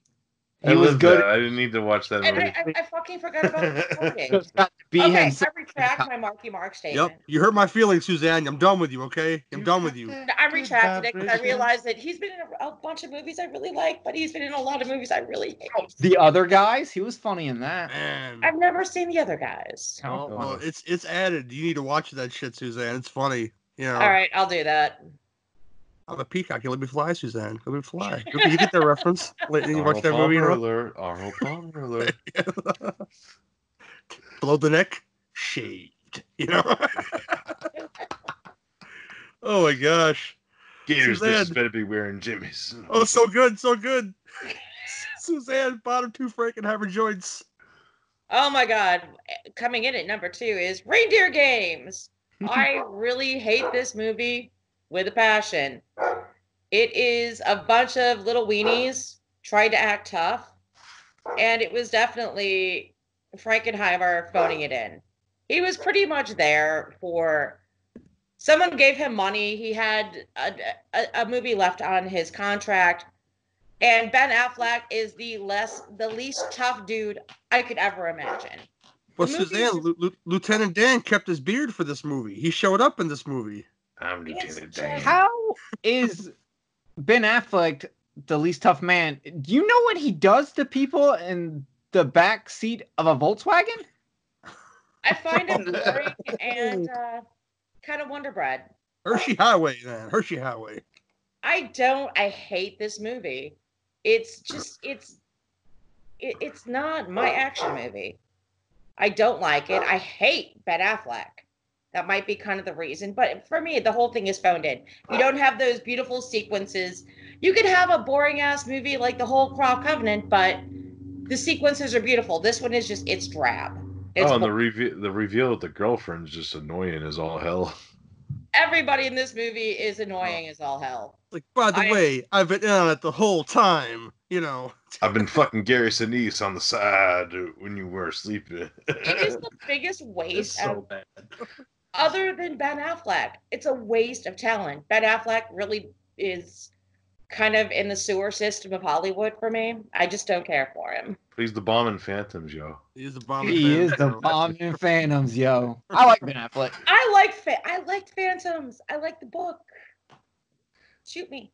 See, where Ben Affleck, destroys women's rectums, Marky Mark destroys Vietnamese shop owners. That's why I can't build a Wahlburgers there. So Yeah, but the Wahlburgers, yo, right there, yo. And my number 1, most awful. I mean, seriously, just. I think I know what it is already. And I don't know. It's like it starts with the island and ends in I'm Dr. Moreau. I make him a knot that I can't refuse. Well, Stanley had no control. Richard Stanley had no control over this. Val Kilmer and Marlon Brando came in and pretty much shit all over him. But he never asserted any sort of spine whatsoever, so they fired his ass. And they brought in Frankenheimer, who pretty much at that point was like, fuck it, do whatever you want to do. And Marlon Brando had his favorites, so characters got cut. And Val Kilmer was just kind of a cunt bag. I want to cross a wombat with a human woman. It'd be beautiful, This movie from day one was a hot mess. And Frankenheimer pretty much, all right, fuck it. I'm just going to go in. He's like, do this, do this, do this. I don't fucking care. You can tell throughout every scene of this movie, he does not care. And it's long and it's terrible. And there's not, if you can name one redeeming scene in this movie, please tell me what it is, because I can't find it. Oh, I can't. The credits. The end credits. Nope, I got one. All the scenes used in the documentary about how shitty the movie is. Yeah, the Lost Souls, yeah. Mine is a deleted. Seriously, this is straight up. I mean, I make jokes about hot messes and hot garbage, but this is a dumpster fucking fire. I mean, this is a dumpster fire of epic proportions. Would you call it the Neil of movies?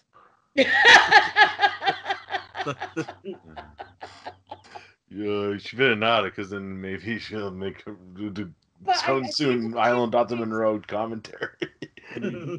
I need to. hate these two movies. There's a deleted scene where he says, "Give me all the cannoli." And when I say all the cannoli, I mean some cannoli. I mean all the cannoli. I have a little version of me. I call him Mini Me. You know, See, plays the piano. this is with better. See, That's the best thing. The only good thing that came out of Island Dr. Moreau was the South Park shit. oh It was yeah. No, the documentary is fucking awesome. I have yet to see it. I need Oh, to. so good. I was gonna say something during the thing. You were talking about the thing. The parodies of the thing make it all that much better in my opinion. The South Park one, I think it was for Head Lice or for Cooties. I forget which episode it was, where Cartman's wearing the jacket and everything and has the fake beard. Yeah, and They're they do the test- blood test. Yes, he's a blood test for Cooties. Yeah, I think it was for to find out who had head lice. if I yeah, remember. this is one of those. Yeah. But my favorite one where they have that character is the Nambla one.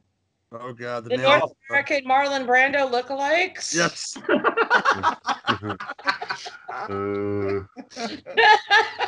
That's about as good as the Rob Reiner non-smoking episode. You know. Oh, so good. But Cameron Scott is up next. Bottom 2 John Carpenter films. Oh, number 2. It pains me to almost even say this title, but Memoirs of an Invisible Man. And it pains me not because I think anybody thinks it's good is because it's fucking hardly even a movie.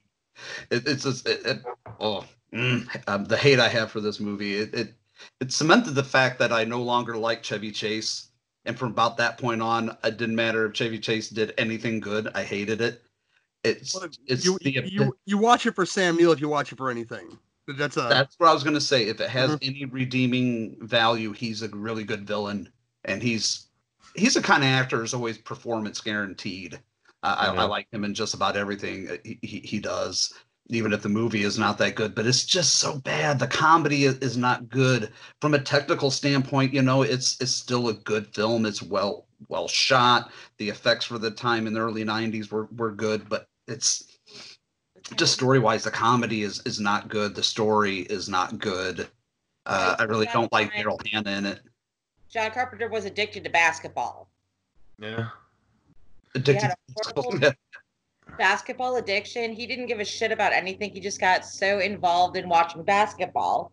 I'm like, of all the random fucking shit I've ever read about John Carpenter, that is the most randomest, weirdest bit of information I've ever gotten. Yeah. But yeah, I can't say much more about the movie. It's just plain bad. It has an interesting concept, but yeah, Memoirs of Invisible Man, number 2. It's just too bad. It's just too bad we never got that sequel, Memoirs of the Invisible Baby. Thank Crumb on that one that we do not have any sequels. You see, this is the hard part because this could be many things. Like much like Wes Craven, he has a lot of holes to where stuff he don't like in his career. So lay it on us, Cameron. What's your number 1, man? Number 1, I'm going to preface before I say the title. I'm going to say, fuck this movie. Fuck this movie. Village of the Damned. That movie can eat a bag of dirty leprosy dicks. And it's not because it's a remake, which I'm a proponent of not liking remakes, but it's just bad. It's boring. It's a TV movie at best. I don't like Christopher Reeves.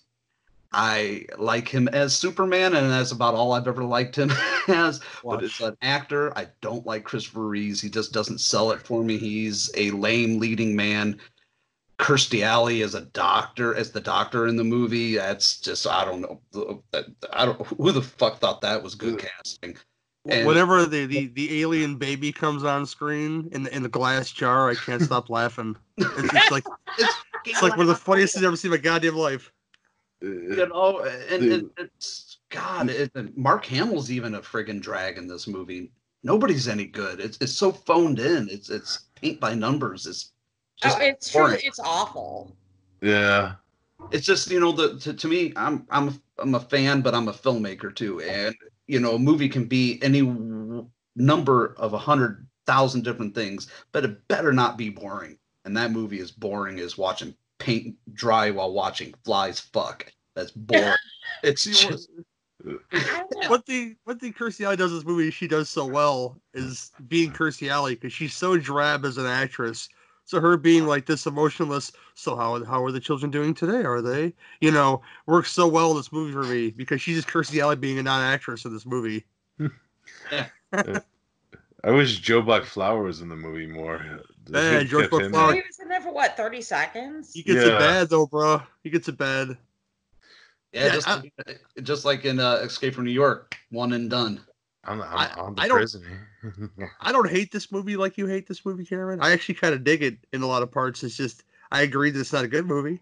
I just like it more than Ghosts of Mars, and I like it more than what's the Ward? Yeah, The Ward, I hate The Ward. I think it's kind of 50-50 for me. Village of the Damned and The Ward, I think, are the two worst movies. And Memoirs of an Invisible Man. Those are the three most horrific atrocities of celluloid ever committed. Now, the one people shit on the most that I don't agree with at all, because I have so much fucking fun with it, is Escape from LA. I have so much fun with I it. hate that movie too.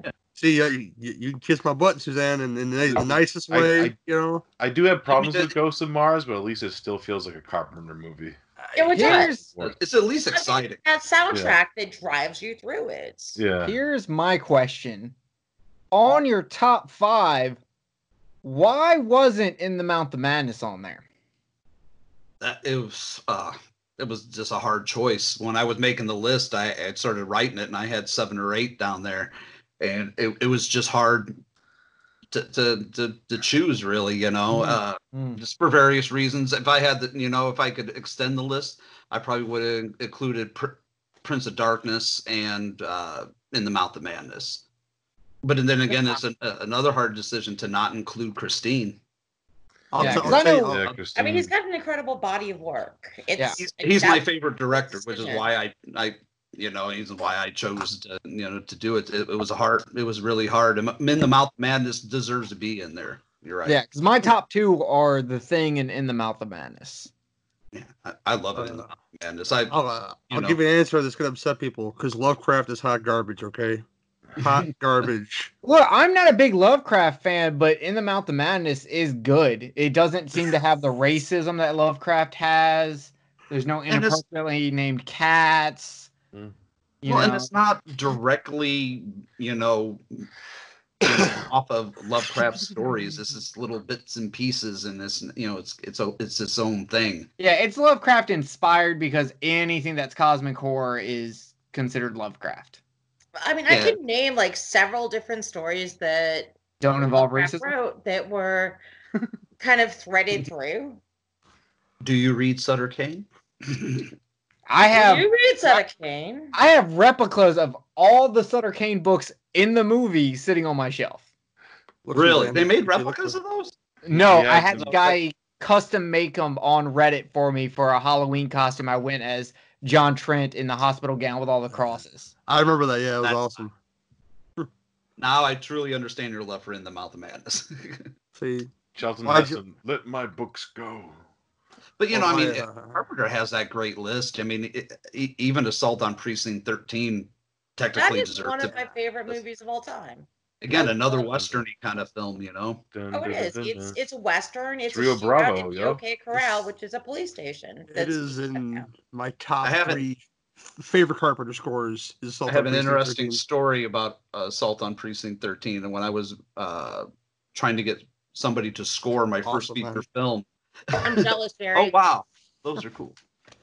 And But legit. anyway, I had a guy that was supposed to be making me a soundtrack. He sent me a test song, and he's like, "Here's can't what I let can my do." husband see He those. sent me the theme from Assault on Precinct 13, like slightly changed. But it was the entire theme song to Assault on Precinct 13. I'm like, "What the fuck are you kidding here?" It's that joke that's there was that 70th episode where Leo, who's Tommy Chong's brother, shows up to redo the basement, and he gets so Yeah. stoned they just move all the furniture 3 Yeah. feet to the left. This is your basement, 3 feet to the left. That was a great episode. Played by Richard Karn from Home Improvement. Yeah. Oh my God. Derek B. Boo Boo. What's your bottom two of your Tony Scott list?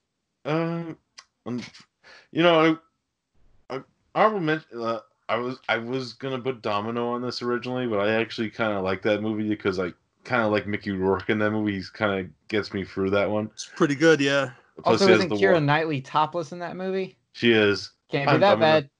Yeah, you I know. thought she was a boy. She's one sexy boy.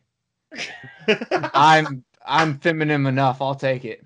But yeah. So pretty much, I picked his last two movies, unfortunately, before he jumped off a bridge. Yeah, Unstoppable, because that's a fucking stupid title for a movie because the train ends up stopping. Well, it took a lot. It took to the end for it to stop, Derek. Okay. That was a very tense train. Where things stop at the end. I don't know. They should call it semi-stop. Yeah, it just felt like a way too over exaggerated movie for about a train that's off course. It was just, the plot was stupid. It just you know why they call it Unstoppable? Because they couldn't call it The Brakes May Fail. They couldn't call it that. Okay, that would be ridiculous. Yeah, you know, it's a Denzel like phoning it in movie too, and Chris Pine's actually, you know, it's not like I don't hate it or anything. It's just a weaker movie for me, you know. I like his dad better in Buck Rogers. It's like a movie out of time. It seems like a movie they should have made in the 70s, not the 2000s. Yeah, and plus they have all these like giant cameos, like Lou Temple's like chasing after the train. I'm like, what the fuck is going on? If you would have told me, and not told me what year it came from, a movie about a train that has a bunch of chemicals on it that could possibly explode on impact, can't stop, I would say it's from the 70s. I would say it's from the 70s. You know, not the late 2010s. Yeah. You know, and of course the remake of Taking a Pelham 1, 2, 3. Yeah, that's not good. Oh Yeah. God. Yeah, it's just I always loved the original. I was kind of surprised when they made the remake. I'm like, why? You know, it's not like it's not well shot or you know. Denzel was under contract. I'm guessing. You know, it's not. It has some good shots and shit in it. It just feels like a boring remake. There's no Walter Matthau or Robert Shaw in that movie. That's you got your first Travolta mistake, and you know? fucking. Oh, I can't. Travolta and fucking what's his name? Fucking Denzel. You know, I did like the aspect where they actually, you know, like Denzel actually wore a different color coded. It was actually the opposite of what Walter Matthau wore in the original. I did kind of like that little fact, you know, and you get like, it's just so much side plots, like with James Gandolfini as the fucking mayor and shit too, and you know, it just drawn out in that aspect, and it's long. It's a long movie. It is. It's way. It's one of those movies that needed an editor so they could have cut out 45 minutes. I was told not to show you this, so I'm going to show you this. It's Sutter Kane books. Yeah, that is neat. So you had somebody on Reddit make those? Yes, they made all of them for me. That's nice. Do you read Sutter Kane? So are they just printed like, are the pages just blank? Or? Yeah, the pages are just blank, but I mean, it's full book. Some of them don't have backs. Some of them have backs. I think all but one of them have a back. Yeah, all but one of them have a back. For some reason, no one ever did the Hobbs End horror back, so it doesn't have it. That's pretty awesome. Yeah. Since Pat's here, I'm gonna ask Pat a question. Tell Suzanne to go f off because you got your time now. Okay, first on the podcast. What is your favorite bad movie director that Suzanne considers to be amazing, of course, and what is their top 5 films for you? Oh God, you gotta be kidding! Putting you on the spot, Pat. You know. Oh wait, I'm saved. Sue's back. Oh, you're not. Hey, peace. Thanks, baby. There you go. Oh, I feel so cheated.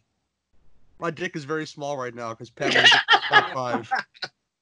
Oh my gosh. So you got no love for the cruise missile there, Derek, for your Tony Scott list, you know? I'm really surprised. I'm not surprised. I'm just throwing it out there, you know. Well, the like Top Gun and Days of Thunder. I grew up with them with my mom. You know, those are nostalgia. Wait, yeah. This is the guy you chose is the guy who directed Top Gun? Yeah, it's not like one of my favorites, but And that wasn't in your bottom two? I don't Top hate Gun it. fucking sucks. I don't That hate is it. one of the worst ever fucking made. The only good character dies halfway through, and then you have to listen to fucking whiny Tom Cruise and fucking Val Kilmer, who's put so much shit in his lips. I don't know what the fuck's going on. And like the worst relationship I've ever fucking seen on camera. Top Gun is fucking awful, and Derek, I'm very upset with you that was not in your bottom two.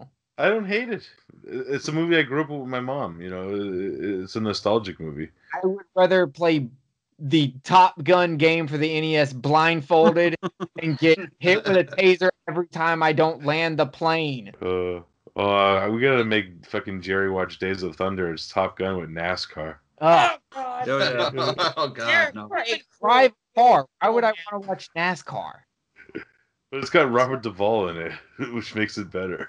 That is the episode of Jerry Hates Action, right, Jerry? Oh, an Days existing of episode. Thunder. I have Top done Gun. Top Gun. Yeah, I did Top Gun. I talked shit about Top Gun. I talked shit about what's that surfing Keanu Reeves Point Break. Point Break. I How talked can you hate Point Break? because that movie Listen- sucks. Listen to the Yeah. episode. Come on now, you know. Listen to Crime and Sports about the actual dude that did the actual crimes. Fucking amazing. But going off topic. You don't care about your dude bro comedy, you know. And that's all I'm saying about that one. But it's an interesting show idea. I'll get to that when we're done here. Might require homework. One thing that I would pick off Tony Scott's resume that wasn't mentioned is my love for Beverly Hills Cop 2 because it's there. And Yeah, I do love it. It was hard. it's not top 5 material, of course, because the ones you picked are very good. It's just I do love Beverly Hills Cop 2. And it's got extra points for that Bob Seger song that I love so much too. You know, that Shake that that- baller opening montage to that Bob Seger song. Shake down, you busted. It's good shit. shake So that that- saxophone in there. Yeah. It's called Shakedown by Bob Yes. Seger. I know these things. I don't know why, but I do. But did you know the Suspiria remake is really good? Yeah, if you like old people walking. I will say What that are you Suspiria is the I worst don't know. movie I ever saw. I keep hearing these Wait, the original or remake? No, the remake. The remake is the worst movie I ever paid You- money to see in the theater. Oh, paid money for. I was about to say, you know, they've remade The Fog, right? Like there are worse Oh, remakes that out is there. I didn't pay to see that The movie Fog, is but I straight would've up the seen it. reason that remakes completely fucking suck in my Ghost eyes. herpes, yo. Ghost herpes is all I'm gonna say Well, about no, that. Okay? remakes don't suck. Just certain remakes suck. There are good Yeah, there are remakes. 3 acceptable remakes: The Mm, Thing, Invasion of the Body Snatchers, and The Crazies. The Blob, Yeah, the The Blob. I Fly. don't know. I have I this agree thing with for both of Steve those. McQueen, even though Get he's you like some. 35 years old playing an 18-year-old. But it's okay. I'll let It that. doesn't matter. The Blob remake, still good. The Fly remake, I don't know. still good. They're good, I but dare they're say not. don't hate the Blob. Suspiria remake. Picture this: naked old ladies. As far as the eye can Yo, see. hold up. Naked There's old some man. naked hot chicks in Suspiria, okay? Yeah, There's but the a old lady. lot. See, but Suspiria the old ladies are a kink. See, so that's only my thoughts about it. You Suspiria know, remake is the ambiance of my life. Jessica Tandy coming out of the shower, just glistening. She does. It does Thank look you. like Jessica Oh, Tandy. We as end the show with a cold shower. Another great remake. The Evil Dead remake was good. Oh, that was hot fucking garbage. That shit was amazing. Oh my god, they kept saying, and Android is the one who talked me into going to see this. Like, all right, so you made the right decision. That's all it is. You know. Yeah, sometimes you make So good I decisions. went and on you're a just Sunday not afternoon smart enough to understand the- that you did that. to the super expensive recliner movie theater, Did you fall asleep? and Pat fell asleep. That's my problem. I fall asleep in those chairs. Oh yeah. And There's an easy there start. were 2 dudes sitting behind me, and they're like, "Oh my god, oh my god, I've never seen anything like this before." I'm like, "It's called the original." I would say Evil Dead remake did a good job of being not like the original. I I like the original Evil Dead. It was a straight up horror movie. This one was. The remake was a straight I could horror see movie. somebody fucking slow stroking while they were making this. Evil Dead, the Evil Dead remake is a straight horror movie. It's not like Evil Dead 2 where it's all wacky comedy. The remake lacked everything that made the original Evil Dead fun. It's like a I movie. hated each and every character in the fucking movie. The movie, and they killed them all off in 20 minutes. Okay. You know what? There's a show idea. I would have walked out happy, but oh my god, I'm gonna take these keys as symbolic of me. I'm not gonna do any. Fuck you. I'm not gonna do any of these drugs. I had a show idea a long time ago that was going to be a roundtable show and it was going to be a debate show. And I think it needs to come back so that we can properly prepare for it and we can show her why the Evil Dead remake is fantastic. Okay, so who's on my side? Golden. Just say challenge accepted. Say challenge accepted. Just say your piece. There you go. Fine. You go find someone to be on your side. Oh, we are totally. Oh no, I got people. I have people. Go find one person. I'll go find a person. We'll have moderators. Keep us in line, and we have to listen to the moderators. They tell us to shut the fuck up. We got to shut the fuck up. I'm very strict about that. And we will have a debate. It's a duel. Take 10 fucking paces. I'm going to do a bunch Russian of fucking roulette. Yeah, it's fun. We will I'm kill. down. It is funny because Suzanne actually looks like Alexander Hamilton. So you got that going for her, you know. Snap. Shut down. You know. So that would make you Aaron Burr in the situation. You ever watch your step, man? She might shoot first and cheat or something, you know. But I never cheat. Yeah. I'm not worried about it. It's not like she gets good practice debating on NFW. Man. Oh, are you kidding me, dude? Have you listened lately? Yeah. I fucking hate this movie. I debates going on. This whole thing was just practice because I have to have a debate tonight on Adam Green's Frozen. This is just a warm up right here. Oh wow, fine. White people get stuck on a ski lift and then they can't get down. Credits, you know. Oh no, there was like some really fucking disturbing shit in that. I don't know. Yes.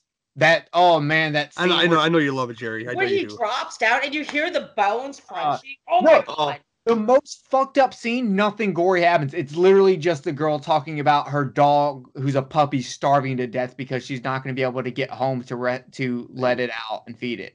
But the problem is with Frozen is that this is white folks skiing, and I'll be ghetto for life. See the West Side, you know? So fucking much. First of all, you don't live on the West Side, okay?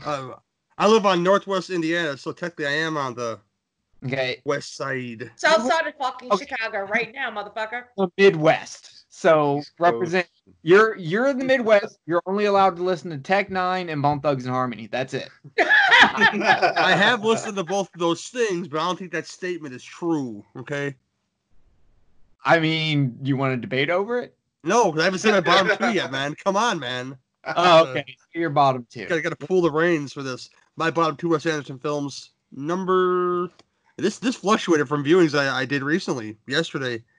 Fantastic Mr. Fox is my number two choice. I do love stop motion animation. I do love the Roald Dahl adaptation done correctly. If you don't know what this film is, it's about a fox. They speak human languages, of course. Who steals hens, and he does for a living. He decides to go straight when his wife is pregnant, but then he doesn't go straight because he moves into the only place where these three crazy titans of industry live, and he plans to rob all three of them.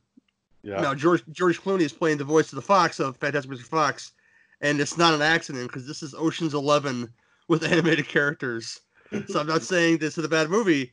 And I have a lot of fun with it. It's just not in the top 5, and it's not even in my favorite ones because there's one I didn't mention for sure that is better than this movie, which is the Grand Budapest Hotel. So in that sense, it's in that bottom 2.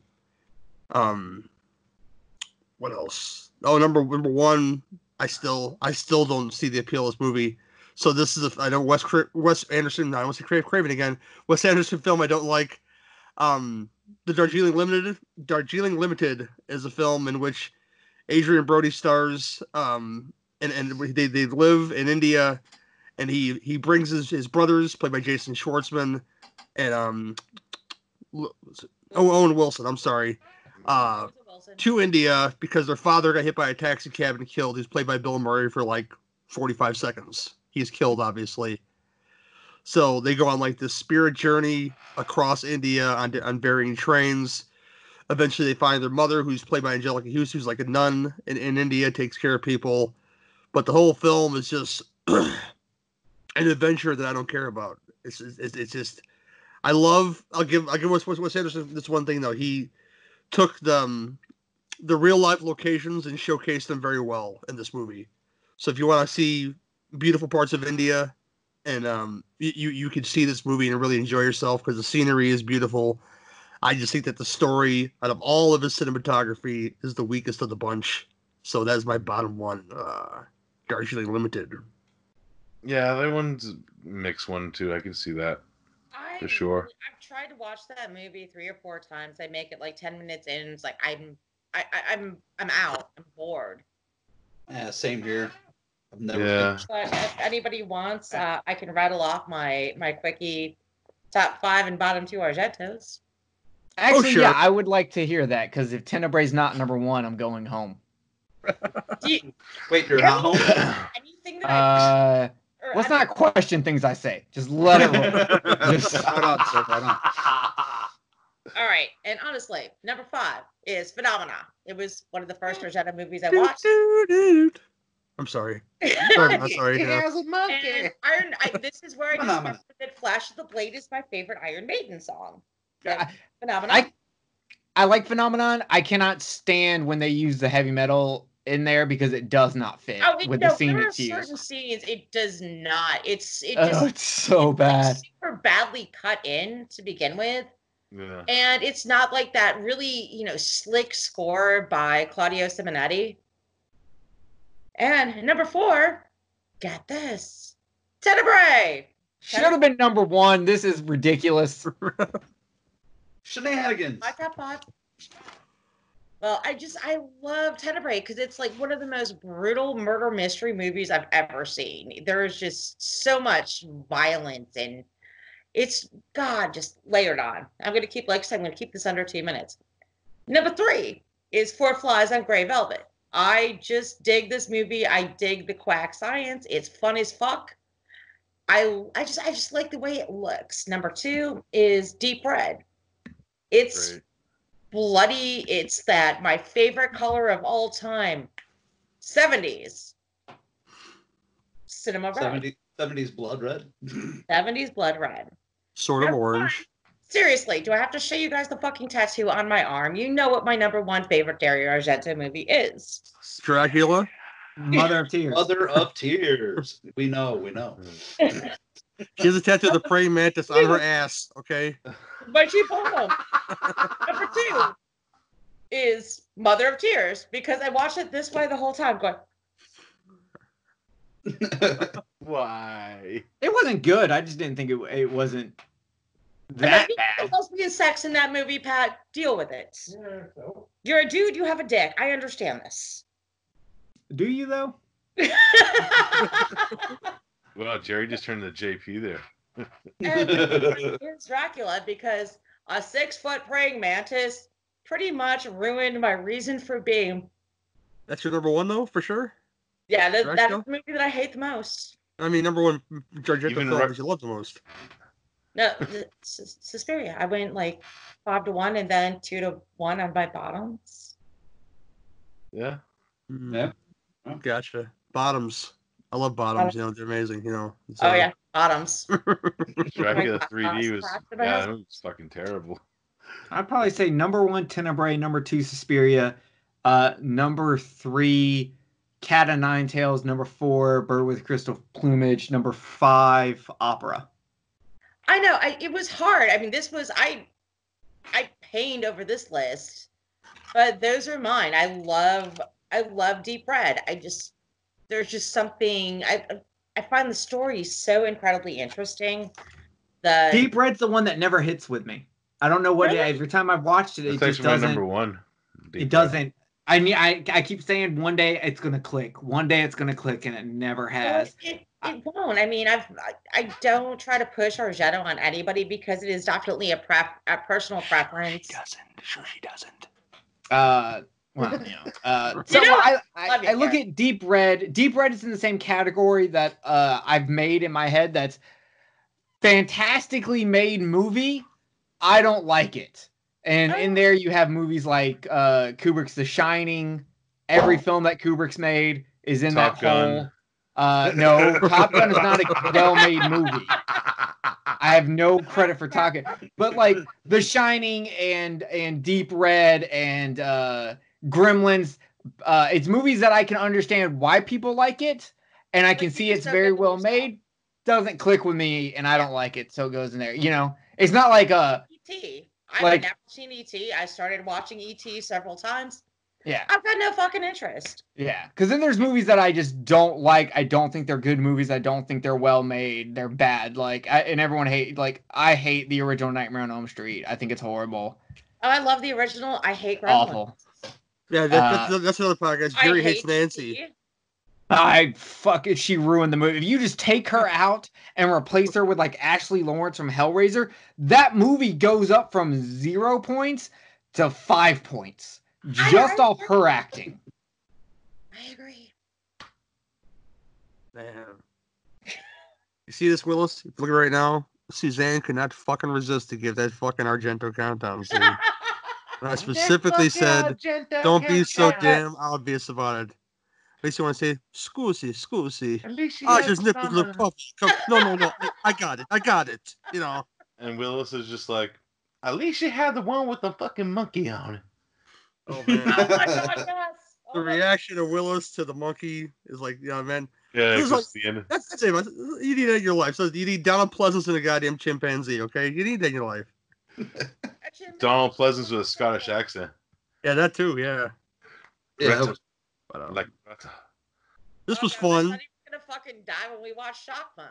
Anybody else made a backup list if they want to start off right now? This is the time, Jerry. No, I did not. I made I one did list. not, yeah. I recorded like an hour before we did this. I have to record again in 30 minutes. Okay. I didn't have time.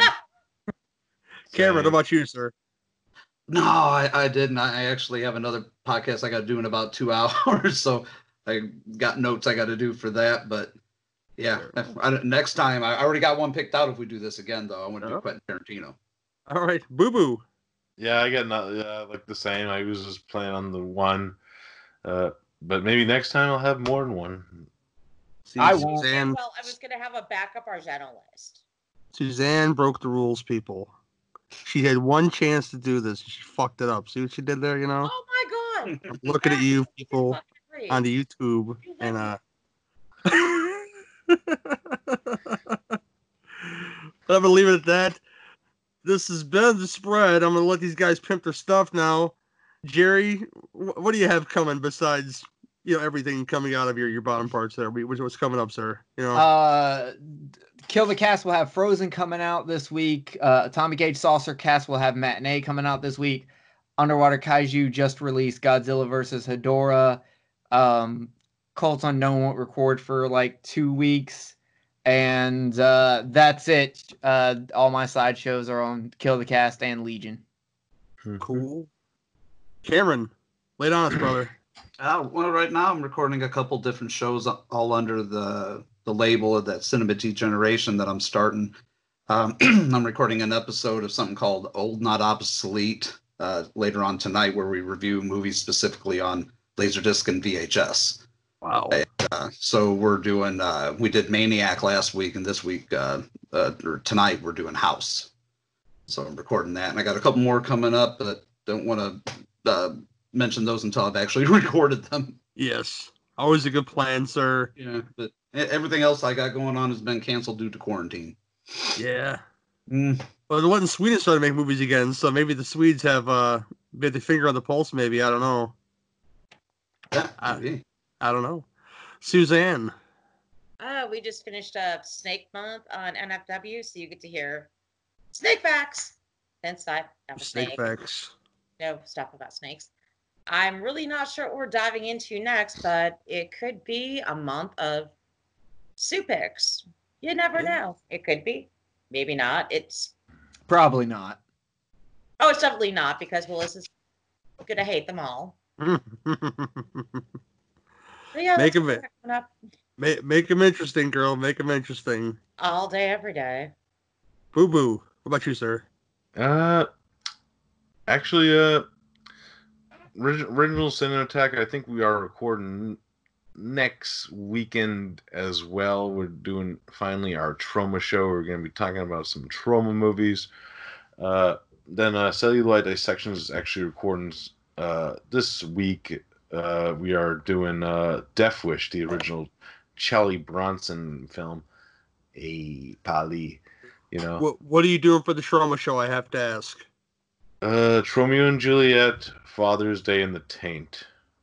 It's a good trio. The Taint is a movie in which guys have creamy ejaculating dicks throughout the movie, and then some guy on a skateboard shoots them off.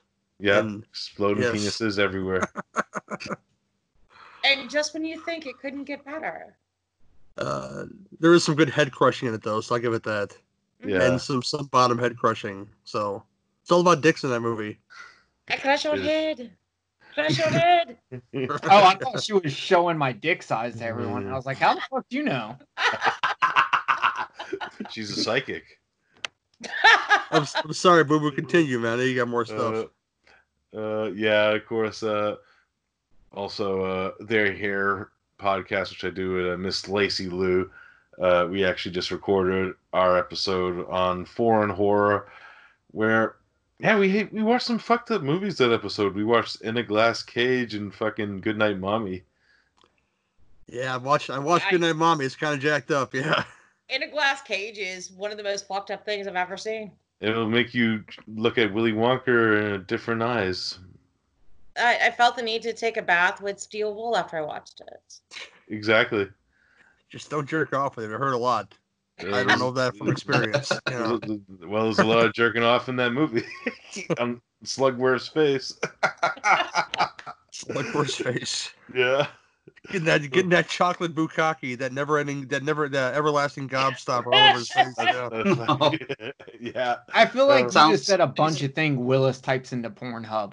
I didn't type this line of dialogue in the Willy Wonka script, but you suck them and suck them and suck them and they never get any smaller is a line in the Willy Wonka film about the everlasting gobstopper. Okay, I didn't make this line. Somebody else wrote this line That would be And- Roald Dahl. and thought it was appropriate for children.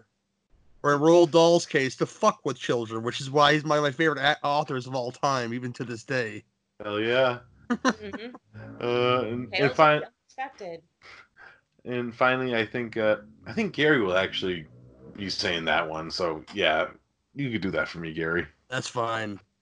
Yeah, Derek and Carly, his from his partner from the Celluloid Dissections podcast, will be joining me and whoever else is going to come on for Isle of Dogs and the Plague Dogs, which Suzanne refuses to come on because it's going to make her sad and she doesn't want to come on that show. See thumbs up.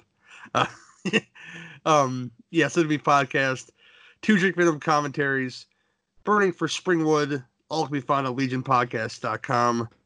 That's all I'm up to right now. Follow me on Instagram, Beefy Beard, at Son of Beef Cast on Twitter. Donate to the Legion Relief Fund that they have going on right now for the stupid fucking virus situation we're dealing with. We're raising money to help our less than fortunate, jobless podcasters, and that sounds insulting, but they're not working right now, unfortunately. Yeah, very important to help out your fellow man. But I'm gonna leave it at that. I hope we all had fun. I did. I thought it was a great first run. I thought it was. Yeah, I had fun doing this. Jerry the That's Optimist, great. what do you think, sir? It's a neat concept. It's good. I'll hit you up with my comments for tweaking stuff. But Okay. It was fun. Yeah. Cool. This has been The Spread. Thank you very much for watching. I want to say listening, but you're watching us right now. And subscribe to the Legion YouTube channel. All right. Bye-bye now. Peace. Ah.